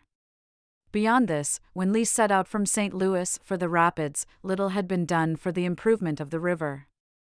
At Cumberland Island, on the Ohio, a dam had been constructed to save a situation somewhat similar to that at St. Louis. As for the Des Moines Rapids and the mouth of Rock River, Captain Shreve had made examinations and had concluded that a perfect channel could be cut through both. That was all. Lee, therefore, was doing pioneer work on the river, and he had some of the experience of the pioneer. As engineers and their helpers came to the lower rapids, near the mouth of the Des Moines River, their steamboat ran on the rocks, nor could they budge her at that stage of the water. Instead, therefore, of examining the upper rapids first, they accepted circumstance and with their boat as a base made their surveys of 3 or 4 miles of the river. Then, Lee explained later, we found an empty log house in which we placed our men and eatables, which so completely filled its single apartment that Meigs and myself took up our blankets and walked a short mile to the city of Des Moines, composed of the worst kind of a small log cabin which contained the proprietor and the entire population. Here we were kindly received and all accommodated with the softest puncheon on the floor. How much I could tell you, Lee went on, of this same city, its puncheons, dwellings, and inhabitants, but I must look to my limits. In this way we progressed to the head of the lower rapids, where we found plenty of house room at the Des Moines garrison. We then moved to the upper rapids, being obliged to leave our steamboat behind, and commencing at its head, work downwards in the same manner, but with more comfort, as we found a better class of people and better accommodations, besides having the whole range of an old steamboat or 2 sunk on the rocks, whose upper decks were out of the water. I assure you we were not modest, but fell without difficulty into the manners of the country, and helped ourselves to everything that came our way. And now I think of it, we were the only lawful squatters in that region, and perhaps alone had authority to be there. I need not tell you what a beautiful country it is, and I think it some future day, must be a great one. You would scarcely recognize it. Villages have sprung up everywhere, and some quite pretty ones too. Stevenson, between Rock Island and the mouth of Rock River, Quincy, Burlington, etc., were the most thriving. Some 10 years hence, many that I saw will be even smaller than they are now, while others will have grown into cities. If you can tell me which these last will be, I will make your fortune. The formation of a good channel through these rapids will be of immense advantage to the country, and great anxiety seems to be felt on the subject. The wrecked steamer was a somewhat unstable base, for the lower deck was submerged and great holes had been cut in the cabin floor for the removal of the engines, but the staterooms were dry and afforded much better quarters than were to be found ashore. The surveyors left her in the morning and, at the end of the day, came back to her, and if they were so minded, could sit on her deck and fish for blue catfish, with which to enlarge their menu. The survey of the upper rapids convinced Lee that a channel could be cut without great difficulty. By the end of September, the survey was completed, and the party was able to descend to the lower rapids on a steamer bound that way. They found a great encampment of the Chippewa Indians at the Des Moines Rapids, awaiting the usual distribution of gifts. Lee did not tarry, for an unexpected rise in the river had floated their own steamer, the one that had gone ashore when they first ascended the stream. With all his men and equipment, Lee went back to St. Louis, easy in his mind as to the upper rapids, but puzzling over the engineering problem presented at the lower rapids. He was in St. Louis by October 11th, somewhat lonesome and anxious for the company of his wife and children, but better pleased with the city and ready to make his examination of the sandbars that threatened the complete ruin of the harbor of St. Louis. The main current of the Mississippi, strengthened by the waters of the Missouri, at that time flowed rapidly along the Illinois shore for several miles below the juncture of the two rivers. Then the main current was deflected toward the Missouri side and ran to the west of Cascarot Island, which was a little more than 4 miles above the upper end of St. Louis. Below Cascarot Island, the stream narrowed into a gorge and was as deep as 53 feet. Southward the river spread out again until it was about 1,500 yards wide, at a point about 2 miles above the city. Here the current began to divide. Part of it continued along the Missouri shore, part was thrown against the opposite Illinois shore, where it wore away the bank. The tendency of the current on the Missouri side was to diminish and on the Illinois side to deepen. Between the two shores an island had been thrown up in the middle of the river, years before Lee came west. This island was about 500 yards across and about a mile long. Above it a long shoal was gradually extending itself upstream. The lower end of the island extended downstream until it was nearly opposite the center of St. Louis. It was covered in 1837 with a thick growth of flourishing cottonwood trees and was known as Bloody Island because it was the ground usually chosen for duels. There was fear that as the current wore away the Illinois shore beyond Bloody Island, the stream on the St. Louis side would become so shallow that the harbor would be ruined. Bloody Island, however, was not so serious in itself as in the condition it helped to create. The old channel of the Mississippi, below the city, had kept to the Missouri bank, but for a number of reasons, chiefly, perhaps, because of the diversion of water by Bloody Island, this channel had slowly filled in after about 1818, and a large shoal had formed opposite the lower end of the town. This shoal crowded in toward the Missouri side, narrowed the channel, and choked the entrance to it at the downstream end. At length it became known as Duncan's Island, and its area of some 200 acres was covered, like Bloody Island, with cottonwood trees. The current seemed to be adding new shoals below Duncan's Island. What could be done to save the harbor? That was the question to which Lee now devoted himself. The first essential was an accurate map. Getting the finances of his enterprise in hand, and organizing his forces, he rented the second floor of a warehouse on the levee as his office and sent out parties on either side of the river to make the surveys and to do the triangulations. The actual drafting of the map he put under the direction of Meigs. The surveying he handled in person, with the assistance of J. S. Moorhead, his steamboat captain, and Henry Kaiser of St. Louis, employed for the purpose. As the survey revealed the depth of the water and showed what the current was doing, Lee developed his plan for utilizing the current to wash away Duncan's Island and the other sandbars. Shreve had previously devised a scheme, in part, and Gresham himself had studied the problem closely. Lee's solution, which was quickly reached, was an adaptation of what both Gratiot and Shreve had proposed. The whole plan, as presented in a formal report to General Gratiot on December 6, 1837, was very simple. From the Illinois shore, a long dike was to be run to the head of Bloody Island, with the object of diverting the waters of the river to the western, or St. Louis side of the island. The line of this dike is marked AB on the sketch printed above. The face of the island beyond the dike was to be revet, AC, so that it would not be washed away by the force of the current. At the foot of Bloody Island another dike was to be made, D, in order to throw the full force of the current against the head of Duncan's Island and against the shoals that were forming between that and Bloody Island. Lee confessed that the construction of these dikes would be attended with great difficulty. The total cost was estimated at $158,554. He wanted to talk over the whole project with Talcott, and he was debating in his mind whether he was right in proposing to start the dike at the head of Bloody Island. However, he was satisfied that the obstacles to navigation could be removed, and that the work was well worthwhile in order to stimulate the growing commerce of St. Louis, in which he was now much interested. By the time this report was finished in 1837, it was too late to attempt to do anything in execution of the plan that winter. Lee accordingly procured permission to return to Washington, disbanded his party, laid up the steamboat on the Ohio, made contract for building another, for the next year, ordered 4 new flatboats, and with Meigs started eastward over the Cumberland Road, via Wheeling. At Frederick, they struck the new Baltimore and Ohio Railroad, though the cars had to be drawn by horses for a part of the distance. It was Lee's first journey by train, his first contact with the transportation that was to play so weighty a part in the strategy of his campaigns. He probably got home about Christmas. Lee parted from Meigs when they reached Washington and was not again fortunate enough to have him as an assistant, but he was always affectionately remembered by the younger man, even when war divided them. Lee was then, Meigs wrote long after, in the vigor of youthful strength, with a noble and commanding presence, and an admirable, graceful and athletic figure. He was one with whom nobody ever wished or ventured to take a liberty, though kind and generous to all his subordinates, admired by all women, and respected by all men. He was the model of a soldier and the beau ideal of a Christian man.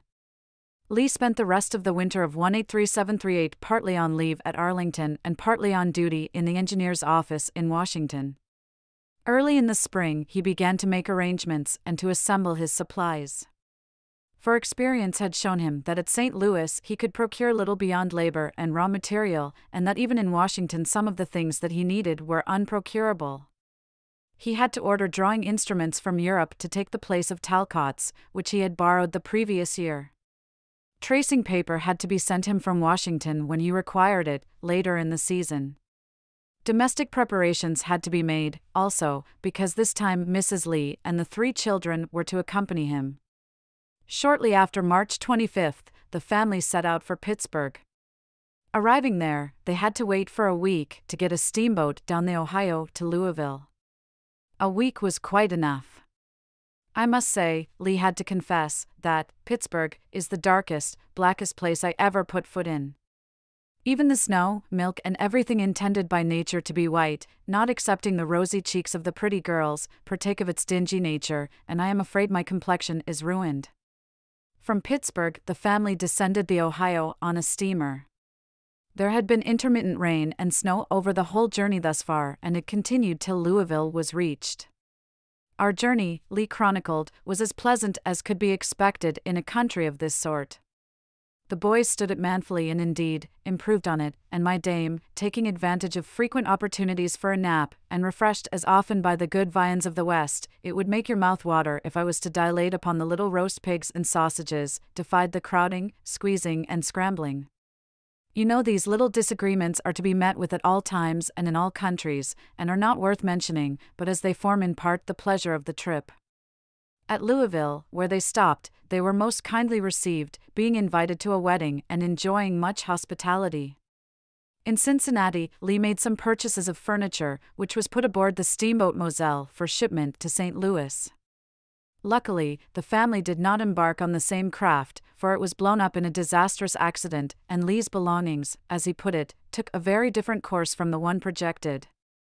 On May 1st, Mrs. Lee and the children got their first view of St. Louis, but as they found the rooms Lee had engaged for them had been otherwise disposed of, it was June 1st before they were finally placed in comfortable quarters, with meals at the home of Dr. William Beaumont, an army surgeon and the leading professional man of the town. The Beaumonts had 3 young children who gleefully joined the little Lees in place suited to the great river. As drumming was the mania at Old Point, riding and driving at Arlington, so steamboating is all the rage here. They convert themselves even into steamboats, ring their bells, raise their steam, high pressure, and put off.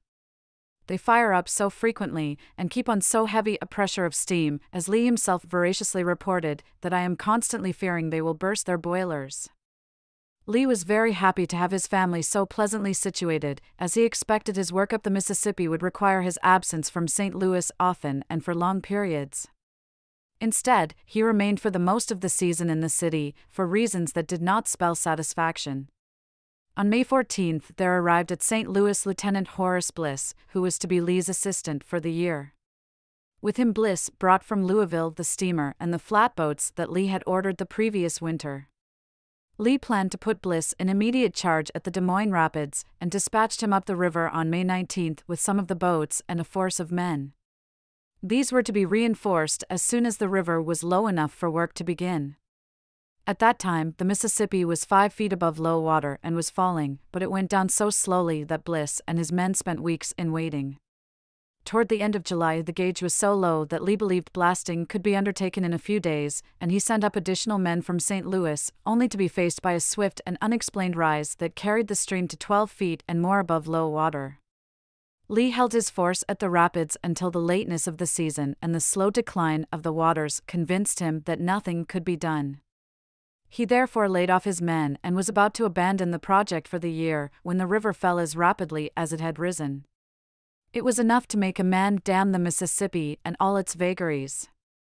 Calling up a small improvised personnel, Lee set it to work on September 20th, cutting out rock at a particularly troublesome point on the west side of the Illinois chute of the lower rapids. The drills showed a flint surface of 1 inch or 2 in thickness. Below this were 18 to 20 inches of limestone, and then a decayed siliceous or slaty stone which eroded very rapidly when exposed to the current. The men blasted the rock away in great blocks weighing a ton or more and then removed it on their flatboats, but they had scarcely cleared away the point they had attacked, some 408 perches of stone, when cold weather came on October 10th. Lee once again reduced force and tried to carry on with the hardiest of the men, whose wages he more than doubled. The weather was too severe even for them. On the night of October 16th there was 1/4 inch of ice, and the next day it snowed. The men simply could not endure the chilly water. Reluctantly, Lee had to close the year's activities, with only 20 working days to his credit. What had been done during that time had not improved navigation perceptibly, but it had convinced Lee, more than ever, that a good channel through the rapids could be made. Lee made several journeys to the falls during the season, and he personally directed the last attempt, but most of his time he spent on the St. Louis project. Keeping the complicated finances of the undertaking well in hand, he made war on the sandbars. With the money available, he could not construct both the dikes during 1838, so he started the one intended to relieve the worst situation, directly in the harbor of the town. He reasoned that the dike he proposed to build from the foot of Bloody Island would throw the heaviest current against the head of Duncan's Island, and would deepen both the old channel next the Missouri shore and the sand-choked channel between Bloody Island and Duncan's Island, as will appear from an examination of the map on page 146. In accordance with this plan, before the end of June, the river being then 11 feet above low water, Lee started the dike close to the downstream end of Bloody Island, on the side nearest St. Louis. 2 rows of piles were driven from 12 to 17 feet into the bed of the river, with a space of 40 feet between the rows. This space was filled with sand and small stone, raised well above the water level. On both the outer faces of the dike, brush was dumped into the river until it extended 30 to 40 feet beyond the piles, with an exterior slope of 3 to 1. The brush was then anchored with stone, in the expectation that sand would soon fill in all the open spaces. Although the river continued high until September, Lee pushed the construction of the dike, and before the season was over he had run it so far downstream that the lower end was opposite Market Street, a distance of approximately 2,500 feet, or virtually the whole length contemplated under the plan of 1837. As the dike was lengthened, Lee anxiously watched to see if it would have the effect he anticipated. It was the first large design he had ever undertaken, and into it he had put all the reasoning of which he was capable, and all the knowledge he had been able to acquire. Daily he studied the force of the current, almost hourly he turned his eyes to Duncan's Island. The current, as if repenting its whimsicalities, rushed obligingly down. The mud of the island, expecting no such onslaught, began to wash rapidly away. By the end of the construction season, 700 feet of the island had disappeared. Not only so, but the channel across the bar between Bloody Island and Duncan's Island, below the foot of the dike, had been deepened to 7 feet. The old channel had been much improved, and on the Illinois side the 18-foot channel had been filled in until it was only 8 feet deep.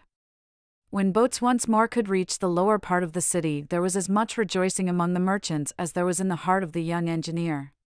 The confidence of St. Louis people was restored, and a building boom began. In his annual report Lee wrote with modest conservatism of what had been accomplished, but in his private correspondence he showed himself convinced that the harbor could be saved and all the problems solved if the height of the lower end of the dike were increased and the projected dike above Bloody Island were constructed. To that upper dike, though he did not know when he would have sufficient funds for constructing it, Lee gave much thought.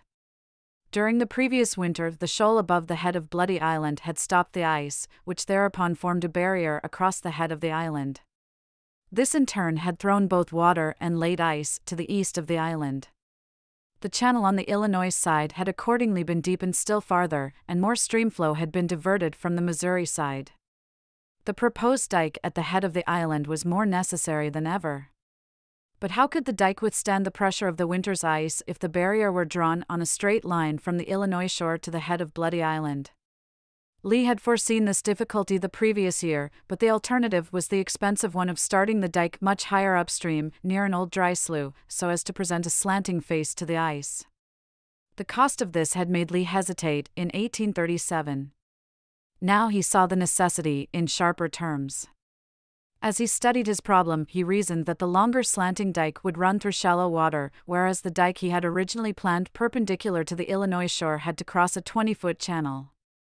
The expense of the longer dike would not, therefore, be greater than the first estimates, if proper economy were shown in its construction. Lee accordingly proposed the change in his annual report, frankly stating that the dike design the previous year might not be permanent. He proceeded also to procure drawings and to award a contract for a steam pile driver. The old and the new proposals for dikes stood in the relation to each other shown in the plan on this page. The single line represents the first and the double line the second proposed dike. The season continued favorable, and the interest of St. Louis in the project remained high. As Congress had delayed appropriations for harbor improvement, citizens of the town had advanced $15,000 to prevent a suspension of the enterprise. When Congress adjourned on July 9, 1838, without allowing any money for St. Louis, the mayor and the citizens authorized Lee to spend the balance of the fund they had raised. This action, as might have been expected in any municipality at any time, became an issue in local politics. Lee found himself, for the first time, the subject of contention between factions and in the press.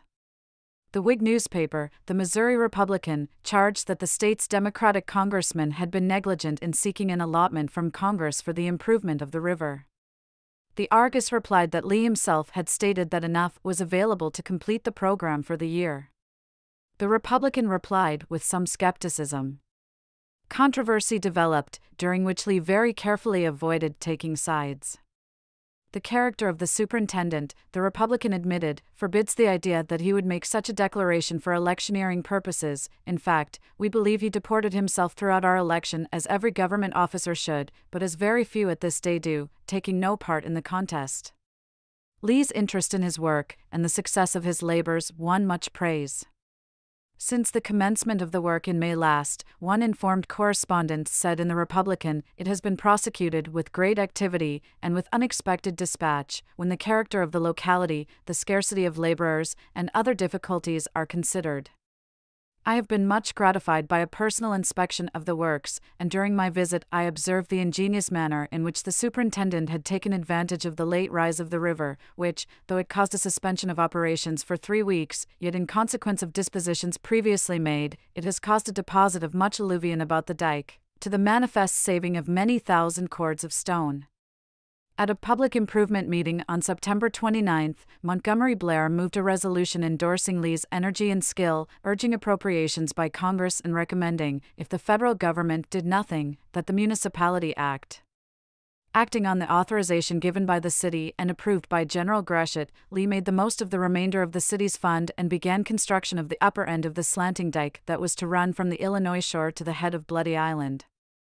2 rows of piles were industriously driven for a part of the way down this dike, but cold weather came early in November and the river was so filled with running ice that it was not possible to fill all the space between the rows with stone. During the months of this active work at St. Louis, Lee's sense of frustration was diminished by the consciousness that he was achieving something. He found continuing delight in his children and unfailing interest in the country. The election excitement was a novelty to him. He was even amused by the manner in which he grew thin from his exertions. I am fast wasting away, he gaily admitted, and there is but little left now but nose and teeth. The strain of the work, however, must have been severe, and if there was less of frustration in his heart, there was less of the old exuberance of spirit and more of resentment. At least once during the summer he broke out, partly because of the obstacles he had to overcome in performing his work and partly because of an injustice that had been done his friend, Jack Mackay. He wrote, "The manner in which the army is considered and treated by the country and those whose business it is to nourish and take care of it, is enough to disgust every one with the service, and has the effect of driving every good soldier from it, and rendering those who remain discontented, careless, and negligent. The instance that you mention in your own person of the authorities at Washington listening to the miserable slander of dirty tergiversators and then acting on such filthy ex parte evidence is an insult to the army, and shows in what light its feelings are estimated, and its rights sacrificed at the shrine of popularity. I wish all the work were done and I was back in Virginia." He was in this state of mind when he received notice that he had been commissioned Captain of Engineers, as of August 7, 1838. Lee was gratified, of course, but not quite sure the outcome would be for the best. "I do not know," said he, "whether I ought to rejoice or not, as in all my schemes of happiness I look forward to returning to some quiet corner among the hills of Virginia where I can indulge my natural propensities without interruption, and I suppose the more comfortably I am fixed in the army, the less likely I shall be to leave it. As, however, one great cause of my not putting these schemes in execution arises from want of money, I shall in the meantime handle with pleasure the small addition arising from what the GNL calls the tardy promotion." As promotion went in those days of a small army, his new rank was not tardy, certainly as compared with his former advancement. He had been brevet second lieutenant from July 1, 1829, to July 19, 1832. He had been second lieutenant from that date until November 21, 1836, but he had been lieutenant only 1 year and 8 months. It was, however, to be more than 18 years before he received further promotion, except by brevet. Lee was well within the facts in saying he could handle with pleasure the additional pay of his new grade, for not long after he had completed most of his financial statements and had filed his reports on the season's work, he was given an intimation that he might expect a 4th baby in the early summer of 1839. The prospect was not inviting. His family was increasing more rapidly than his income. As his work lightened, his unhappiness diminished and his state of mind became easier, but late in December 1838, he received one of the worst shocks of his whole life. Ever since his early years at Old Point he had enjoyed the affectionate encouragement of General Charles Gresham, whom he regarded as a most capable officer and a gentleman of unchallengeable integrity. To Lee's bewilderment and to his profound distress there came news that Gresham had been dismissed from the service of the United States for refusing to account for certain public funds. The general claimed that the money in dispute was due him as commissions and allowances. The treasurer disputed this. The case went to the president, who decided against Gresham. and when the engineers still refused to yield, the president ordered his name dropped from the roster of the army. The Secretary of War was not unfriendly to Gresham. In clearing the general's books, the secretary ordered all his accounts opened anew and settled on the most liberal terms, and he directed that if Gresham were found to owe the government money, suit for it should be entered against Gresham in the Missouri courts. But that did not change the grim fact that the chief engineer was out of the service, disgraced. "It came upon me like a thunderclap," Lee said in acutest grief, "and I was as little prepared for such an event as I would have been for the annihilation of the city of Washington by an earthquake, and indeed I now can scarcely realize it. Nothing has distressed me so much, for many years, and indeed, separated as I am from a knowledge of the facts, and all ability to extend relief or assistance, with rumor daily crying out the worst, I believe the news of his death would have been less painful to me. Nor when I call to mind his zeal and integrity in the discharge of his duties, with such of the circumstances as have come to my knowledge, and the indulgences shown to others having lesser claims, can I either comprehend or account for a result that has deprived the country of so valuable an officer, or the army of so worthy a member." Lee was not a man to desert a disgraced friend. He conferred with the general's brothers, who lived in St. Louis, and later he attended the hearing of the government suit. On his next visit to Washington, he collected papers and data the general desired in his defense, but it was to no purpose. Gresham retained Lee's affection and good opinion, but he ended his days as a clerk in the General Land Office in Washington. Lee concluded that, from some cause either real or imaginary, Gresham's removal from the bureau was determined on, and that the situation of his accounts was taken advantage of as the means, and that the dismissal was upon the true issue. In Gresham's place, Colonel Joseph G. Totten was named, an officer of whom Lee had seen little, and one who had no personal interest in the project Lee was directing. It was several years before Lee had the same intimate standing with Colonel Totten that he had enjoyed with General Gresham. While the Gresham affair was still a fresh wound, Lee closed his accounts and formally ended his work for the year. He was free, then, to go home, but it was already January 5, 1839, and all navigation was closed on the river. His only means of getting back to Arlington would be to ride overland, and that, of course, was not practicable with 3 children and with his wife in a delicate condition. They were forced, therefore, to remain at St. Louis. It was the first winter they had been away from Arlington since 1834. Chapter 10: Lee studies his ancestors. For diversion during his months of idleness in the winter of 1838 to 1839, when his own future seemed none too bright, Lee continued a study of his genealogy, a study he had begun in 1837. Then he had tried to get a correct copy of the family coat of arms in order that he might have a seal cut. He knew, of course, his general line of descent and his degree of kinship with most of the other Lees of Northern Virginia, but he had little information about the early generations of his family in the New World. He was so unfamiliar with his arms that he wrote down the motto as non incautus futuris instead of futuri, not unmindful of the future, a mistake over which he would have blushed in the days when Mr. Leary had been teaching him his cases. Captain Talcott, whom Lee consulted, was not satisfied with his former assistant's heraldry. A quest for correct data followed.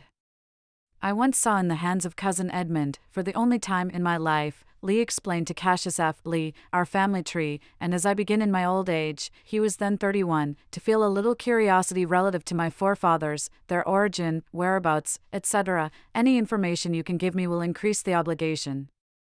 Cassius Lee had a copy of the coat of arms, which, it developed, was not quite correctly drawn, and he also possessed a sketch of the family, made by William Lee, before the American Revolution.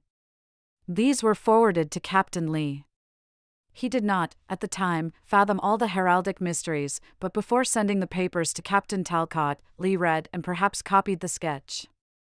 It formed the basis of his knowledge of his forebears, and he believed its assertions to the day of his death. Inasmuch as the Virginia Lees were bearing as early as 1659 the arms of one branch of the Lee family of Shropshire, it is quite probable that kinship existed between them. If so, the stock of Robert E. Lee was that of an upper-class English family of somewhat better than average intelligence, whose descent can be surmised from the end of the 12th century and can be followed with some probability from the 16th. But every effort to establish definite connection between Robert E. Lee's American ancestors and any line of the English Lees has failed. It does not matter. After reading his cousin William's manuscript, Robert E. Lee believed that he had in his veins the blood of conquerors, crusaders, and cavaliers. That belief contributed to his sense of noblesse oblige, and if it was based on fiction, it was as influential with him as if it had been sustained by the adjuration of all the heralds of Europe. The American ancestry of Robert E. Lee began with his great-great-great-grandfather, Richard Lee, who, as early as 1642, was residing in Virginia and was patenting land as a married man. Before his death, in 1663 or 1664, he became one of the most considerable men of the colony. Owning some 16,000 acres of land, he must have lived in a style almost baronial. The son of the first Richard Lee bore the same name.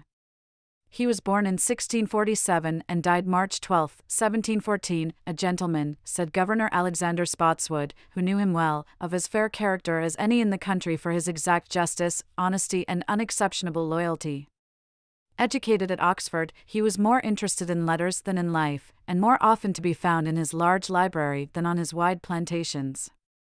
Robert E. Lee, who was his great-great-grandson, wrote of him, almost reproachfully, in later life, Richard spent his time in study, writing his notes in Greek, Latin, and Hebrew, and did not improve his paternal estate, which might have produced a princely revenue. By the third generation, the Lee connection was becoming large. Henry Lee, General Lee's great-grandfather, was the fifth son of Richard Lee, the scholar, by his wife Letitia Corbin, herself a well-born woman of a prominent colonial family. This Henry Lee, 169111747, lived at Lee Hall on the Potomac, adjoining the older Lee Mansion, Mount Pleasant. While probably not so wealthy a man as his father or grandfather, Henry Lee I was a planter of ample means. He married Mary Bland, daughter of Colonel Richard Bland, representative of a family of high station. Henry Lee I had a son Henry, who was born in 1729 and died in 1787.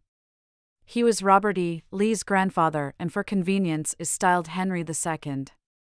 Tradition has it that this Henry Lee and his wife were rather dull persons, so dull, indeed, that their phrase-making son Light Horse Harry was wont to explain his own scintillation by saying two negatives make an affirmative. But the evidence now available does not bear out tradition. If Henry Lee II was not a brilliant man, he had his share of mental endowment. And if his few remaining letters suggest that he might have been the better for a closer acquaintance with Dr. Johnson's dictionary, his spelling is no worse than that of a certain gentleman who resided up the Potomac at Mount Vernon. Many of his distinctive qualities, in surprising confirmation of current theories of eugenics, are plainly discernible in his grandson, Robert E. Lee. Grandfather Henry Lee II on December 1, 1753, married Lucy Grimes, who is supposed to have been the lowland beauty that won the heart of the youthful Washington. Probably bettering himself financially by this union, Henry Lee developed the plantation known as Lee Sylvania, which occupied a point of land extending into the Potomac, 3 miles north of the old town of Dumfries, in Prince William County. There he raised tobacco that usually was of a superior quality, and there he attained to measurable prosperity. He was apparently a favorite in the community, according to his grandson, and he served Prince William for many years as county lieutenant, burgess, member of the Revolutionary Conventions, and justice of the peace. In 1773 to 1774 he was among the Virginia negotiators of Indian treaties. Although possessing no dominant qualities of leadership, he was heart and hand in the revolutionary causes. "We are determined," he wrote in 1775, "on preserving our liberties if necessary at the expense of our blood, being resolved not to survive slavery." As might be expected, his letters show him proud of the achievements of Light Horse Harry Lee. "Your brother's enterprise," he wrote another of his sons, "does him signal honor, and I flatter myself it will not be in the power of his enemies to pluck from him those laurels they cannot acquire, and on his conduct being inquired into, his military fame will be raised." I agree with you that the surprise of Paulus Hook casts a shade on Stony Point. Serving in the General Assembly during the time his son and namesake was winning fame in arms, Henry Lee heard all the empty rumors of victory and disaster that come to a wartime capital. He took a coldly critical attitude towards these reports and in time developed a certain flair for analyzing them. This is amusingly illustrated in a letter he wrote from Williamsburg on June 12, 1779, to his son Charles, who was then studying law in Philadelphia. Two Frenchmen had come from Charleston, SC, with a blood-stirring report of a great American victory. On their heels, a British deserter told how the Continentals were advancing on the English, who were cooped up on James Island and likely to share Burgoyne's fate unless their fleet arrived and relieved them. The truth is, I believe, Henry Lee concluded in disgust, they have had some small skirmishing and we got the better. His own grandson, contending with wild rumor as he studied the intelligence reports of the Army of Northern Virginia, might well have employed those very words. System, thrift, and love of horses were three characteristics of Henry Lee II, plainly observable from the few of his papers that have survived, and equally pronounced in Robert E. Lee. I received your agreeable letter by post, but without date. Henry told his student son Charles in Philadelphia, the best way is dating letters at the top, for fear of omitting in the hurry of conclusion, a practice the grandson always followed.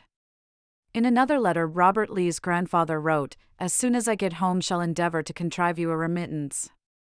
The expenses of your Philadelphia studies, when had you taken my advice, might in a great measure have been saved, had you applied your hours wasted in idle pursuits of dissipation to Cook, Sick, Blackstone, etc., having had a general knowledge of the system of law tracts, possessing the fundamental principles, you might now have been employed in reading the reports applying the practical cases and digesting the reasoning of the pleaders and judges on the applied maxims."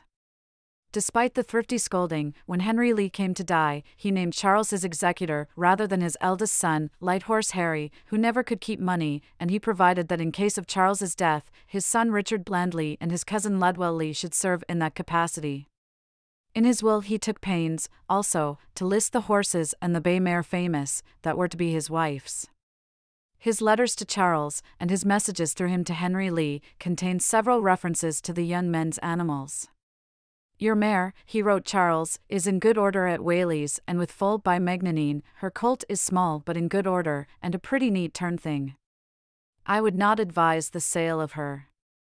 There had thus been in succession 2 Richard Lees and 3 Henry Lees, as follows. Richard Lee I died in 1663 or 1664, M. Anna, last name unknown. Richard Lee II, 1647 to 1714, M. Letitia Corbin. Henry Lee I, 169111747, M. Mary Bland. Henry Lee II, 172911787, M. Lucy Grimes. Henry Lee III, 175811818, M. and Hill Carter. Robert E. Lee.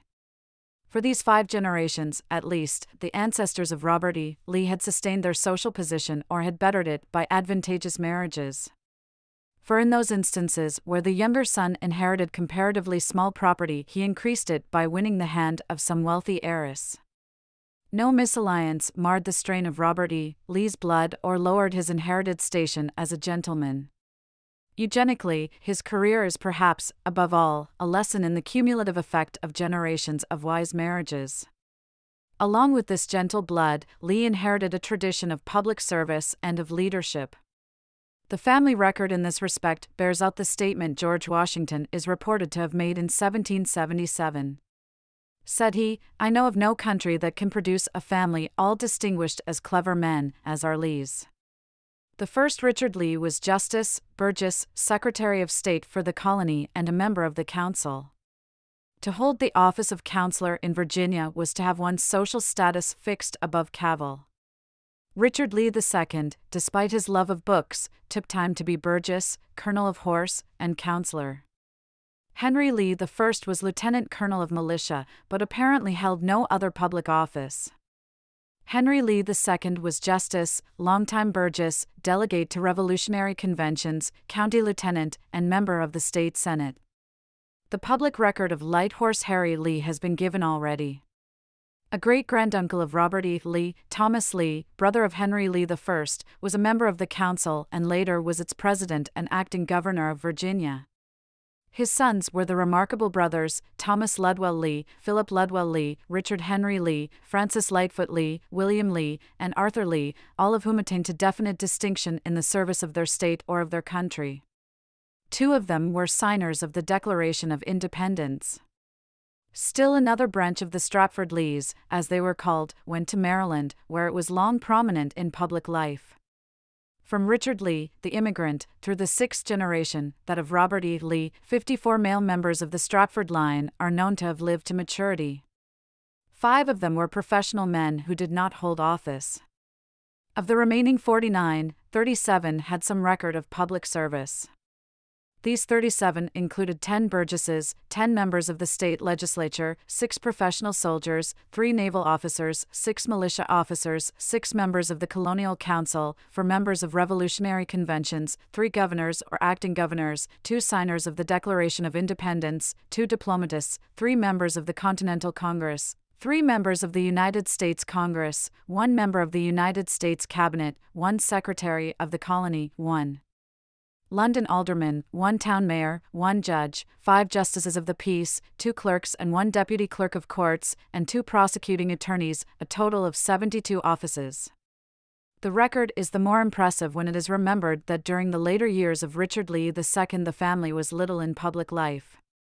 Several of the families that had intermarried with the Lees had also contributed perceptibly to the life of Virginia, in some instances, perhaps, less because of special aptitude for politics than because their social position carried with it a certain right of leadership in a society where the franchise was much restricted.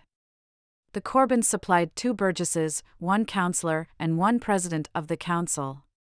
Of the Carters and Moores, including the Spotswood ancestors of the Moores, 1 was burgess, 3 were councillors, 1 was speaker of the burgesses, 1 was treasurer, 1 was acting governor, and 1, Alexander Spotswood, was governor. The family of Robert E. Lee's paternal grandmother, Lucy Grimes, was connected with the Jennings stock. Among her forebears and family were 1 governor, 2 receivers general, 1 auditor general, 2 members of council, 2 burgesses, 1 militia officer, 1 justice, and 1 sheriff. The Blands, the family of Robert E. Lee's paternal great-grandmother, were less numerous than the Lees, but they were brilliant people and, with the related Bennett stock, listed 1 governor, 1 speaker of the burgesses, 4 members of the council, 2 burgesses, 1 member of a revolutionary convention, 1 member of the Continental Congress, 1 member of the Congress of the United States, 1 revolutionary soldier, and 1 militia officer. Robert E. Lee's remoter kinsmen held other posts almost as numerous and distinguished. Of Virginia's 7 signers of the Declaration of Independence, he was connected with 5. In eastern Virginia, there were few families of the highest standing whose members Robert Lee did not call cousin. These partial lists of the major lines of Robert E. Lee's inheritance show, in summary, that to and including his own generation, his ancestors and immediate kinsmen filled the following offices the indicated number of times. Office number of times held: Governor or acting governor 7. President of Council 1. Speaker of the House of Burgesses 2. Secretary of the Colony 2. Member of the Council 16. Colonial Treasurer 1. Colonial Receiver General 2. Colonial Auditor General 1. Burgess 17. Member State Legislature 10. Member Revolutionary Conventions 5. Soldier 7. Naval Officer 3. London Alderman 1. Militia Command 8. Sheriff 1. Court Clerk 2. Deputy Clerk 1. Justice of the Peace 6. Prosecuting Attorney 2. Town Mayor 1. Signer Declaration 2. Diplomatist 2. Member U.S. Cabinet 1. Member Congress 3. Member U.S. Congress 4. Federal Judge 1. In seeking and holding office, the earlier Lees displayed a degree of clan spirit. Robert E. Lee's grandfather, the second Henry Lee, announcing to William Lee in 1775 the death of William's brother Philip, said downrightly, "The vacancy I hope you will use your utmost efforts to fill up in council with your brother Thomas or Francis. I could wish the honor of the family to be fixed at Stratford, as to your bro, Colonel Richt. Henry I would by no means have him out of the House of Burgesses, as there is at present the greatest reason to expect he will succeed Mr. Randolph as Speaker, who is old and infirm." Some years later Richard Henry Lee, William's brother, solicited Governor Patrick Henry to make Henry Lee Commissioner for the estate of a Mr. Paradise, a British sympathizer. On one occasion, the Lees had to choose among their own kinspeople for the public weal. Richard Henry Lee, in Congress, wrote his brother Francis in 1787, urging him to prevail upon their eccentric cousin, Richard Lee, to resign from the Virginia legislature, or to stand aside so that Light Horse Harry Lee might represent the county of Westmoreland. "I know," said he, "it is like persuading a man to sign his own death warrant, but upon my word the state of public affairs renders the sacrifice of place and vanity necessary." Always in the attitude of the Lees toward the offices they held, there was a conscious and sensitive regard for public opinion. The feeling of generations of the family was expressed by young Lucinda Lee when she insisted, about 1787, in a journal kept for a girlfriend, "I would not have you think from this that I pay no regard to the opinion of the world, far from it, next to that of a good conscience, the opinion of the world is to be regarded." The Lees without exception were revolutionaries in 1775. The sons of Thomas Lee, who were then the chief representatives of the family, were in the full vigor of their early 40s or late 30s, and were among the leaders in the rising against England. Henry Lee II was 47, and though he was not so influential as his cousin Richard Henry, he was as ardent in his opposition to the policy of the Crown.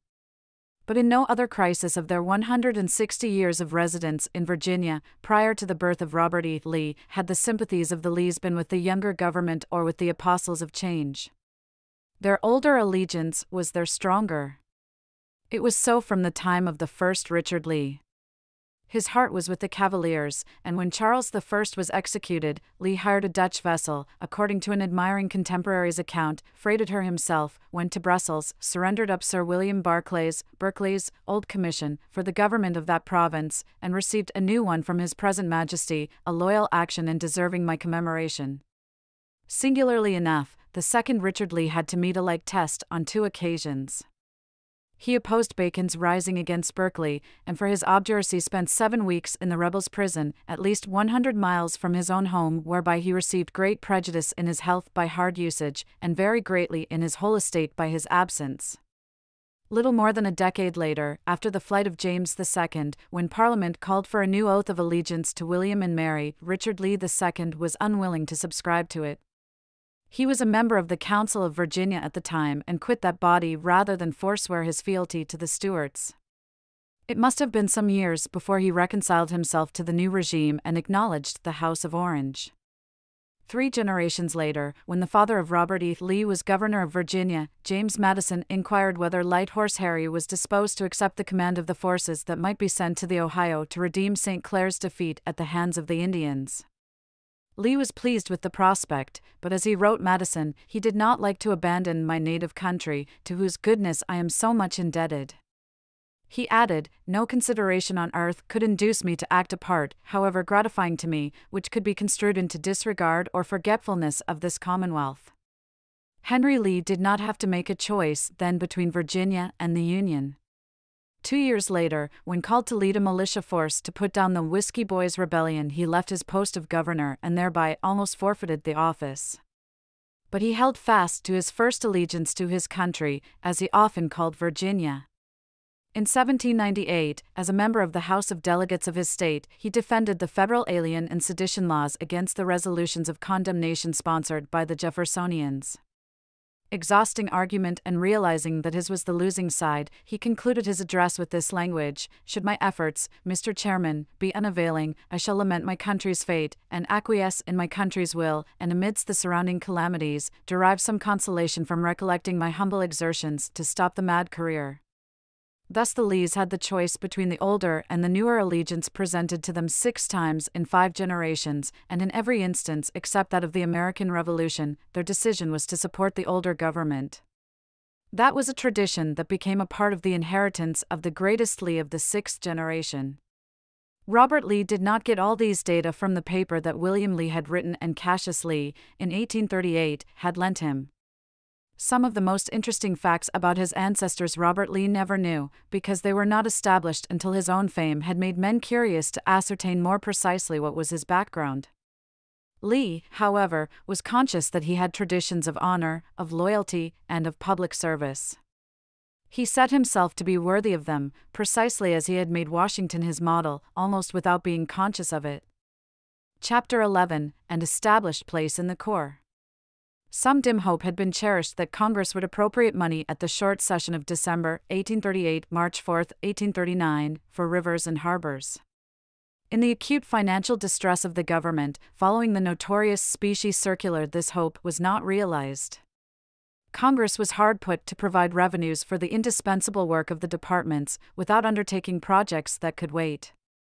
Not only so, but Lee was called upon to divide part of the money remaining from previous appropriations. $20,000 of the balance left in his hands by his close economy were diverted to pay for the removal of snags from the Missouri River under the direction of Captain Shreve. Lee was told, "The department is particularly desirous that, under the present state of political affairs, you should not be involved in the details of these civil works more than is absolutely necessary. It has no fears that you will consider this arrangement as indicating any purpose of lessening your trust or restricting your functions." He was further enjoined to keep operations in such a condition that they may be transferred to other hands on the briefest notice.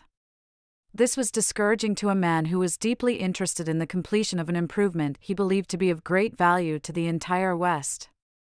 Moreover, through the whole of 1839, Lee's financial transactions with banks that held tightly to all available funds during a monetary crisis were tedious and difficult.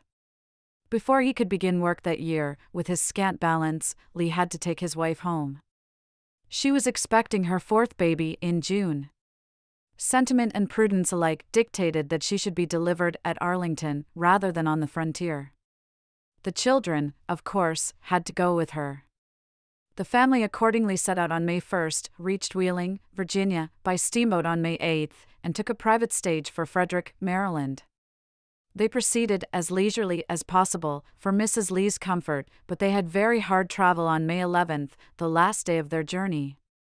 No ill effect followed, however, and the mother and her brood were safely placed in Mrs. Custis's care late that night. Lee was pleased that only 11 days had been consumed en route from St. Louis to Washington.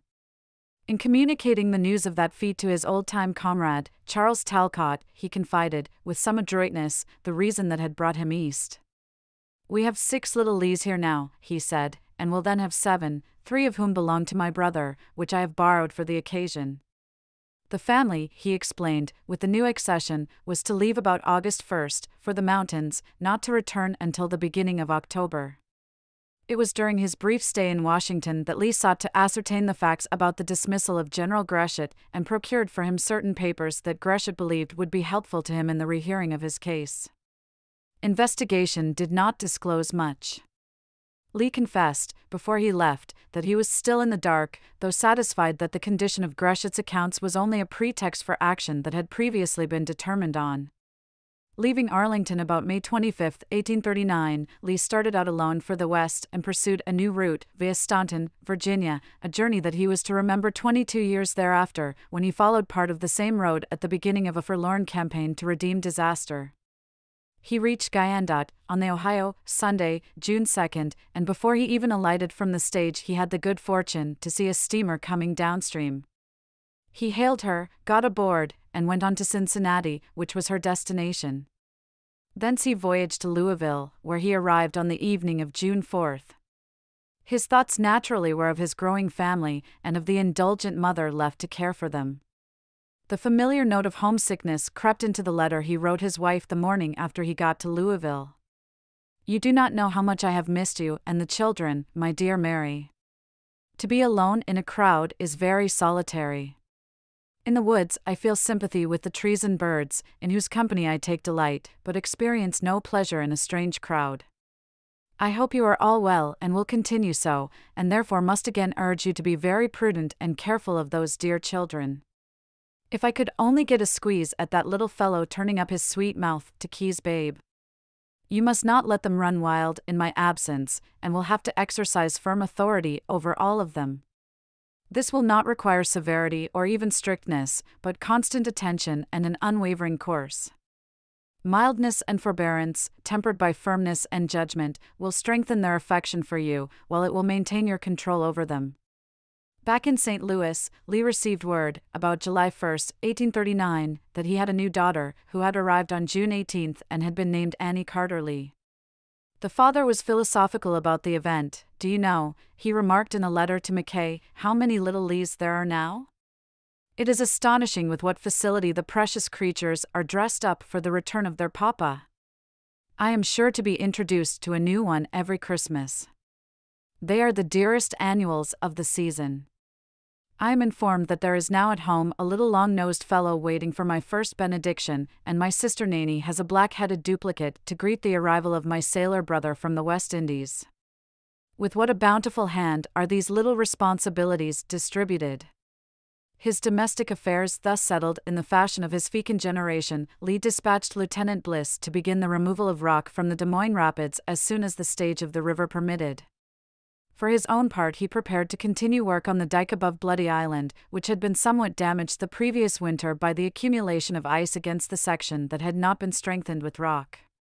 To increase his funds for the enterprise, Lee got permission from the Bureau to sell the equipment he did not need for his reduced force. He had, also, to abandon his revised plan for running the dike, and under orders from the chief engineer returned to the original project of a dike perpendicular to the Illinois pier. There was added to the design an intersecting dam, which was intended to secure the head of the dike on the Illinois side. Despite these discouragements, Lee was cheerful, as he usually was when so busy that he had no time to think of his distant family or the uncertainties and disappointments of the public service. "We are just getting to work at the rapids with a good prospect of success," he wrote his friend, Major W. I. Hitchcock, on July 24. "The river here has not been very high this year. The bar has elongated from the foot of the Bloody Island, and the head of Duncan's Island has been proportionately shortened. The river is falling quite rapidly, and I am preparing to get to work here the 1st of next month." By August 12, the Mississippi was low enough for Lee to begin construction. It was undertaken with all his energy. He went in person with the hands every morning about sunrise, the then mayor of St. Louis wrote, and worked day by day in the hot broiling sun, the heat being greatly increased by the reflection of the river. He shared the hard task and common fare and rations furnished to the common laborers, eating at the same table, in the cabin of the steamboat used in the prosecution of the work, but never on any occasion becoming too familiar with the men. He maintained and preserved under all circumstances his dignity and gentlemanly bearing, winning and commanding the esteem, regard, and respect of everyone under him. He also slept in the cabin of the steamboat, moored to the bank near the works. In the same place, Lieutenant Lee, with his assistant, Henry Kaiser, Esq., worked at his drawings, plans and estimates every night till 11 o'clock. The driving of piles and the extension of the pier to the head of Bloody Island had been going on just 2 weeks when a man named Morris, a property holder on the Illinois shore, procured from the judge of the 2nd Illinois Circuit an injunction against the further prosecution of the work. Lee had procured the necessary permits from the owners of Bloody Island and from the owner of the land where the dike left the Illinois shore, but he was restrained by the court because it was alleged that the harbor improvements would create a shoal on the Illinois side and would injure property values in Brooklyn, a town laid out on paper below the ferry that operated to St. Louis. Lee regarded the argument as fallacious and the fears of the Illinois complainants as unfounded. He reported the proceedings to United States District Attorney for Illinois and requested him to move to have the injunction vacated, but that was all he could do. There was little probability that the case would be decided before the regular term of the court in February 1840. Work at St. Louis, therefore, had to be suspended after August 27, despite many grumblings and some protests that Lee should go ahead in the face of the court order, but the improvement in conditions on the river had been great. The dike at the lower end of Bloody Island was holding fast and had given so much added strength to the current that a further section of Duncan's Island and a stretch of 1,700 feet of the bar above the island had been swept away. Where the bar had previously been dry, when the river was still 6 feet above low water, a 2-fathom channel now gave access to the wharves. The upper dike, though still unfinished, had so contracted the sweep of the river that a new channel, 1,000 feet wide, had been cut through what, as recently as 1838, had been a dry sand bar.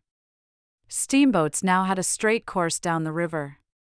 The results satisfied Lee, but when he came to sum them up, he gave warning that the project had to be carried to completion if the improvement was to be permanent.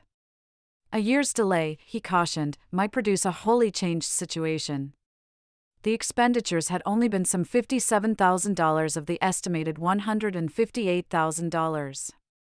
For the work on the Upper Mississippi in 1839, Lee had proposed that a large party be organized, with ample machinery, and that the rock in the river be attacked simultaneously at several points, so that if interruption came at one place this extensive plan had to be curtailed. With no money except the balance carried over from 1838, Lee was forced to confine his activities to the Des Moines Rapids. And in order that no charge of favoritism could be brought, he was directed to divide his time and money between the bad lower chain, opposite the modern Keokuk, and the still worse English chain, slightly more than 2 miles upstream. Work began early and favorably, with Lieutenant Bliss in charge. The weather was mild. The river was low. Lee himself was at the rapids about the middle of July. He saw the redoubtable Dick Tillman then, returning from Dubuque, where he had been to award a contract for a road. General Brooke happened at Galena while we were there, Lee subsequently reported to Joe Johnston, and besides the pleasure of meeting him again, we had much sport in fighting the battles of Old Point over again. But it was done temperately and in a temperance manner, for the general has forsworn strong potations, and our refreshments consisted of only soda water and ice cream, delicacies that had been untasted by the general for the last 9 years, and 4 times a day did we pay our respects to the fountain and freezer. Dick, finding some spare days on his hands, accoutred as he was, plunged into a pleasure party for the Falls of St. Anthony that came along in fine spirits with music playing and colors flying. The Upper English chain at the Des Moines Rapids was the best point at which to begin work. Going north through this chain, the anxious navigator first encountered a detached bed of rock, and then entered a channel not more than 30 feet wide, obscurely marked and swept by a heavy current. This channel ran parallel to the Illinois shore for some 500 yards and then turned at right angles to the west and wound around a reef in a course that could hardly be followed at all when the water was low. From the pool reached at the end of these windings, the channel passed through another detached bed of rock. Under Lee's plan, the narrow 30-foot channel at the lower end of the chain was widened to 50 to 80 feet, according to the position. The difficult windings above the right angle were cut to a straight channel for the removal of the beds of rock at the head and the foot of the channel. From the English chain, the whole force was moved down the river to attack the lower chain. Here the great obstacle to navigation was a flat reef 200 feet long and upwards of 40 feet wide, with only a narrow chute on either side. As there was a bad cross-current through this chain, as well as a crooked channel and a shoal, navigation at low water was impossible. Bliss removed nearly all the reef during the period of operations at the lower chain and opened a passage 50 feet wide and nearly 4 feet deep. Before suspending work at the close of the season, Lee set 8 buoys, though he suspected that the ice would carry them away that winter. When the boats were brought back to St. Louis from the rapids and the men were discharged in the fall of 1839, some 2,000 tons of stone had been removed. Lee believed that a tolerable season's work had been done, considering the lack of cash, but he was persuaded that sound economy called for the construction of boats and machinery capable of working a larger force of men. The decay of boats and the time spent in repairing them, he reported, consumed nearly half of the appropriations. He had few added opportunities to study costs and results that autumn, for after the injunction had halted operations in St. Louis Harbor, Colonel Totten, back in Washington, had shown no disposition to let Lee kick his heels idly off the side of the steamboat. Instead, Lee was sent to inspect improvement work on the Ohio, and then down the Mississippi, where he made a faithful count of snags. Lee was next ordered to the Missouri and again up the Father of Waters to Lamouille's chain, midway the Des Moines Rapids. Through this chain, a very practicable channel was found that would admit of easy navigation simply by widening a narrow passage. In making these reports on the activities, particularly in that on the improvement of the Missouri River, Lee argued downrightly for internal improvements to help build up the West. A Whig politician would hardly have been more serious. Having no duties to perform during the winter season either in the harbor or at the rapids, Lee procured leave of absence and made the long journey overland to Arlington. He had been gone more than 7 months, and he was overjoyed to be home. "I suppose you have heard of my escape from the West," he jubilantly wrote his cousin, Hill Carter of Shirley. "You must not understand that I am displeased with the state of things in that country. On the contrary, I think it is a great country and will one day be a grand one, all is life, animation and prosperity, but that it is far more pleasant for me to be here than there. I felt so elated when I again found myself within the confines of the ancient dominion that I nodded to all the old trees as I passed, chatted with the drivers and stable boys, shook hands with the landlords, and in the fullness of my heart, don't tell Cousin Mary, wanted to kiss all the pretty girls I met. His real reward was not the greetings of wayside maidens, but the sight of his new baby, Annie. As he gathered his children about him, he must have felt patriarchal for a man just 33. His progeny now numbered 4, a boy of 8 and another approaching his 4th birthday, a girl in her 6th year and the newcomer in the cradle. It may have been at this time, during the winter of his return from the West, that the youthful Custis unwittingly impressed on Lee his ever-increasing moral responsibility for this growing household. Lee took Custis out for a walk one snowy day, and when they had plowed along together a while, Custis dropped behind. After a few minutes, Lee looked back and found that his little boy was behind him, imitating his every move and walking in the tracks the father had made in the snow. When I saw this, Lee told one of his friends long afterwards, I said to myself, it behooves me to walk very straight when this fellow is already following in my tracks.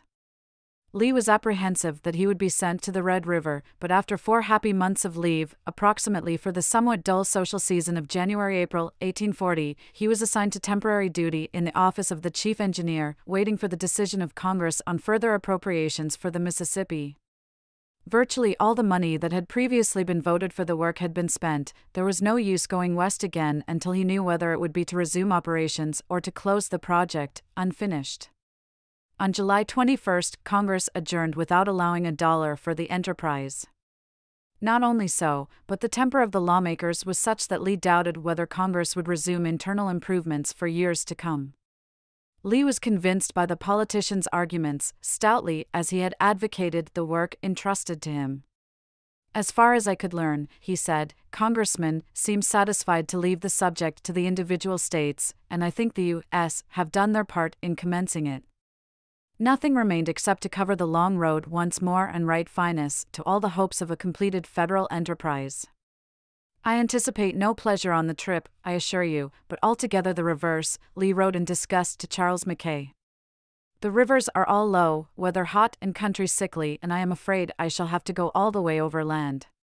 Receiving his orders on July 24, Lee started west shortly thereafter, and on his arrival in St. Louis began a survey of the effects of the ice and freshets on the piers he had constructed in 1838-1839. The dike from the Illinois shore to the head of Bloody Island continued to operate, as Lee had expected, in throwing the current west of the island, thereby deepening the channel on the Missouri side. The other dike was still diverting the water and throwing it against the head of Duncan's Island, which was steadily being washed away. By this time, the channel between Bloody Island and Duncan's Island was deep enough to pass the largest of the Mississippi steamboats to the St. Louis wharves. If the Missouri side of Bloody Island were revet with stone to protect it from a curious cross-current that had developed, the work, it appeared, would permanently serve its purpose, when finished. There was, also, a new small shoal near the foot of the lower pier and between it and the city. This gave Lee some temporary concern. Watching it closely, however, he concluded that it was gradually diminishing and that it consisted only of sand washed downstream from the vicinity of Bloody Island. Up at the Des Moines Rapids, Lee found that the buoys he had placed the previous autumn had washed away.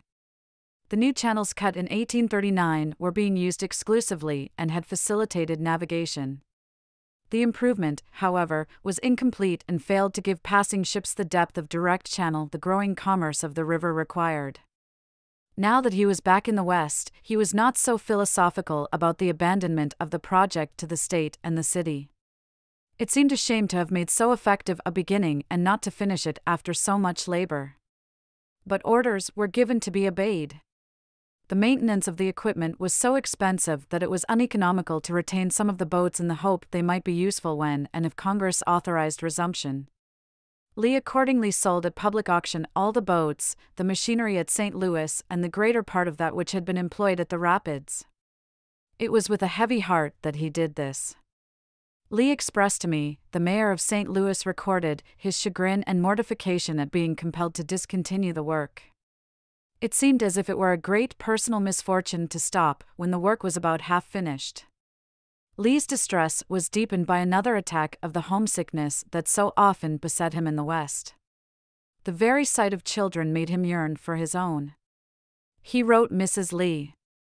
A few evenings since, feeling lonesome, as the saying is, and out of sorts, I got on a horse and took a ride. On returning through the lower part of the town, I saw a number of little girls all dressed up in their white frocks and pantalettes, their hair plaited and tied up with ribbons, running and chasing each other in all directions. I counted 23, nearly the same size. As I drew up my horse to admire the spectacle, a man appeared at the door with the 24th in his arms. "My friend," said I, "are all these your children?" "Yes," he said, "and there are 9 more in the house, and this is the youngest." Upon further inquiry, however, I found that they were only temporarily his, and that they were invited to a party at his house. He said, however, he had been admiring them before I came up, and just wished that he had $1 million, and that they were all his in reality. I do not think the eldest exceeded 7 or 8 years old. It was the prettiest sight I have seen in the West, and perhaps in my life. On October 6, Lee completed his last work at St. Louis, the writing of his reports. A few days later he started back home, where his presence was needed for the usual reason, the approach of still another baby. Lee naturally was not anxious to have a 5th child arrive while Annie was under 2 years of age, but, as usual, he accepted the inevitable. Among the things that then distracted my attention, Lee wrote in March 1841, was the arrival of another little Lee, whose approach, however long foreseen, I could have disposed with for a year or 2 more. However, as she was in such haste to greet her pa, I am now very glad to see her. Lee's return to Washington, several months before the advent of this impatient youngster, marked the end of his labor on the Mississippi. Covering roughly the 31st to the 34th years of his life, it was his initial independent detail as a responsible supervising engineer. It taught him little that he did not know already concerning the management of labor, the handling of accounts, and the award of contracts, but it did 3 things for him. First, it developed his ingenuity in the practice of his profession, and it strengthened still further his quiet confidence in his ability to meet unexpected problems. There had been no cocksureness in his approach to the task of diverting the current of the Mississippi. He had sought and doubtless had received the counsel of Shreve, of Gresham, and of Talcott, the last of whom had been studying a similar condition on the Hudson. In some of his proposals, Lee had been overridden by Gresham. Always deferring cheerfully, as well as officially, to the chief engineer, he had shown, on the other hand, no disposition to dodge his responsibility. He hesitated only once over the safe length of the pier from the Illinois shore to the head of Bloody Island, and then he chose the bolder alternative. As far as his method may be reconstructed, it was thoroughly scientific. He analyzed carefully the conditions he had to correct, and he did not start construction until he was entirely satisfied that the solution he proposed was the one that gave the best promise of the desired result at a reasonable figure. As he left the West, he was more than ever convinced that study of a problem, detached and adequate study on the ground, was the engineer's first duty and his greatest pledge of success. The St. Louis enterprise brought him, in the second place, into close relations with municipal officers and a critical public. He won the support of the officials, as he did of nearly all the men with whom he was closely associated.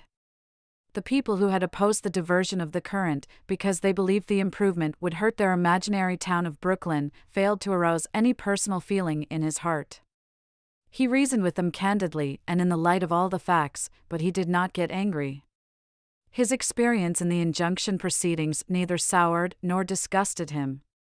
He met it with quiet poise as one of the vexations of his work. In this respect, he had gained greatly since he left Fort Monroe. His letters show none of the spirit, half-jesting though it was, that had made him wish in 1834 he might have a hand in stewing Macomb for the general's treatment of Talcott. Finally, Lee's 2 years and a half on the St. Louis project established his professional standing. He went to Missouri a promising young officer. He returned an engineer of recognized reputation in his corps. A difficult task had been brilliantly performed, and the fullest praise for it had been accorded him.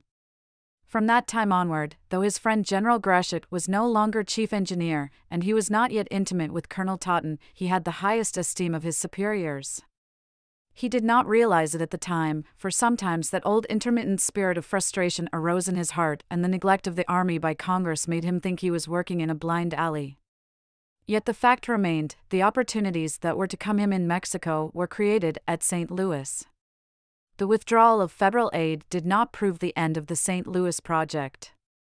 What Congress refused to do, the city undertook on its own account. Henry Kaiser, who had been one of Lee's civil assistants, was named to carry on the improvement at the expense of the municipality. He consulted Lee frequently about his difficulties and held to that officer's plan. Duncan's Island was washed completely away, and Bloody Island became, in time, a part of East St. Louis. The people of the city gave chief credit to Lee. By his rich gift of genius and scientific knowledge, wrote Mayor Darby, Lieutenant Lee brought the Father of Waters under control. I made known to Robert E. Lee, in appropriate terms, the great obligations the authorities and citizens generally were under to him, for his skill and labor in preserving the harbor. One of the most gifted and cultivated minds I had ever met with, he was as scrupulously conscientious and faithful in the discharge of his duties as he was modest and unpretending. He had none of that coddling and petty, puerile planning and scheming which men of little minds and small intellectual caliber used to make and take care of their fame. The labors of Robert E. Lee can speak for themselves.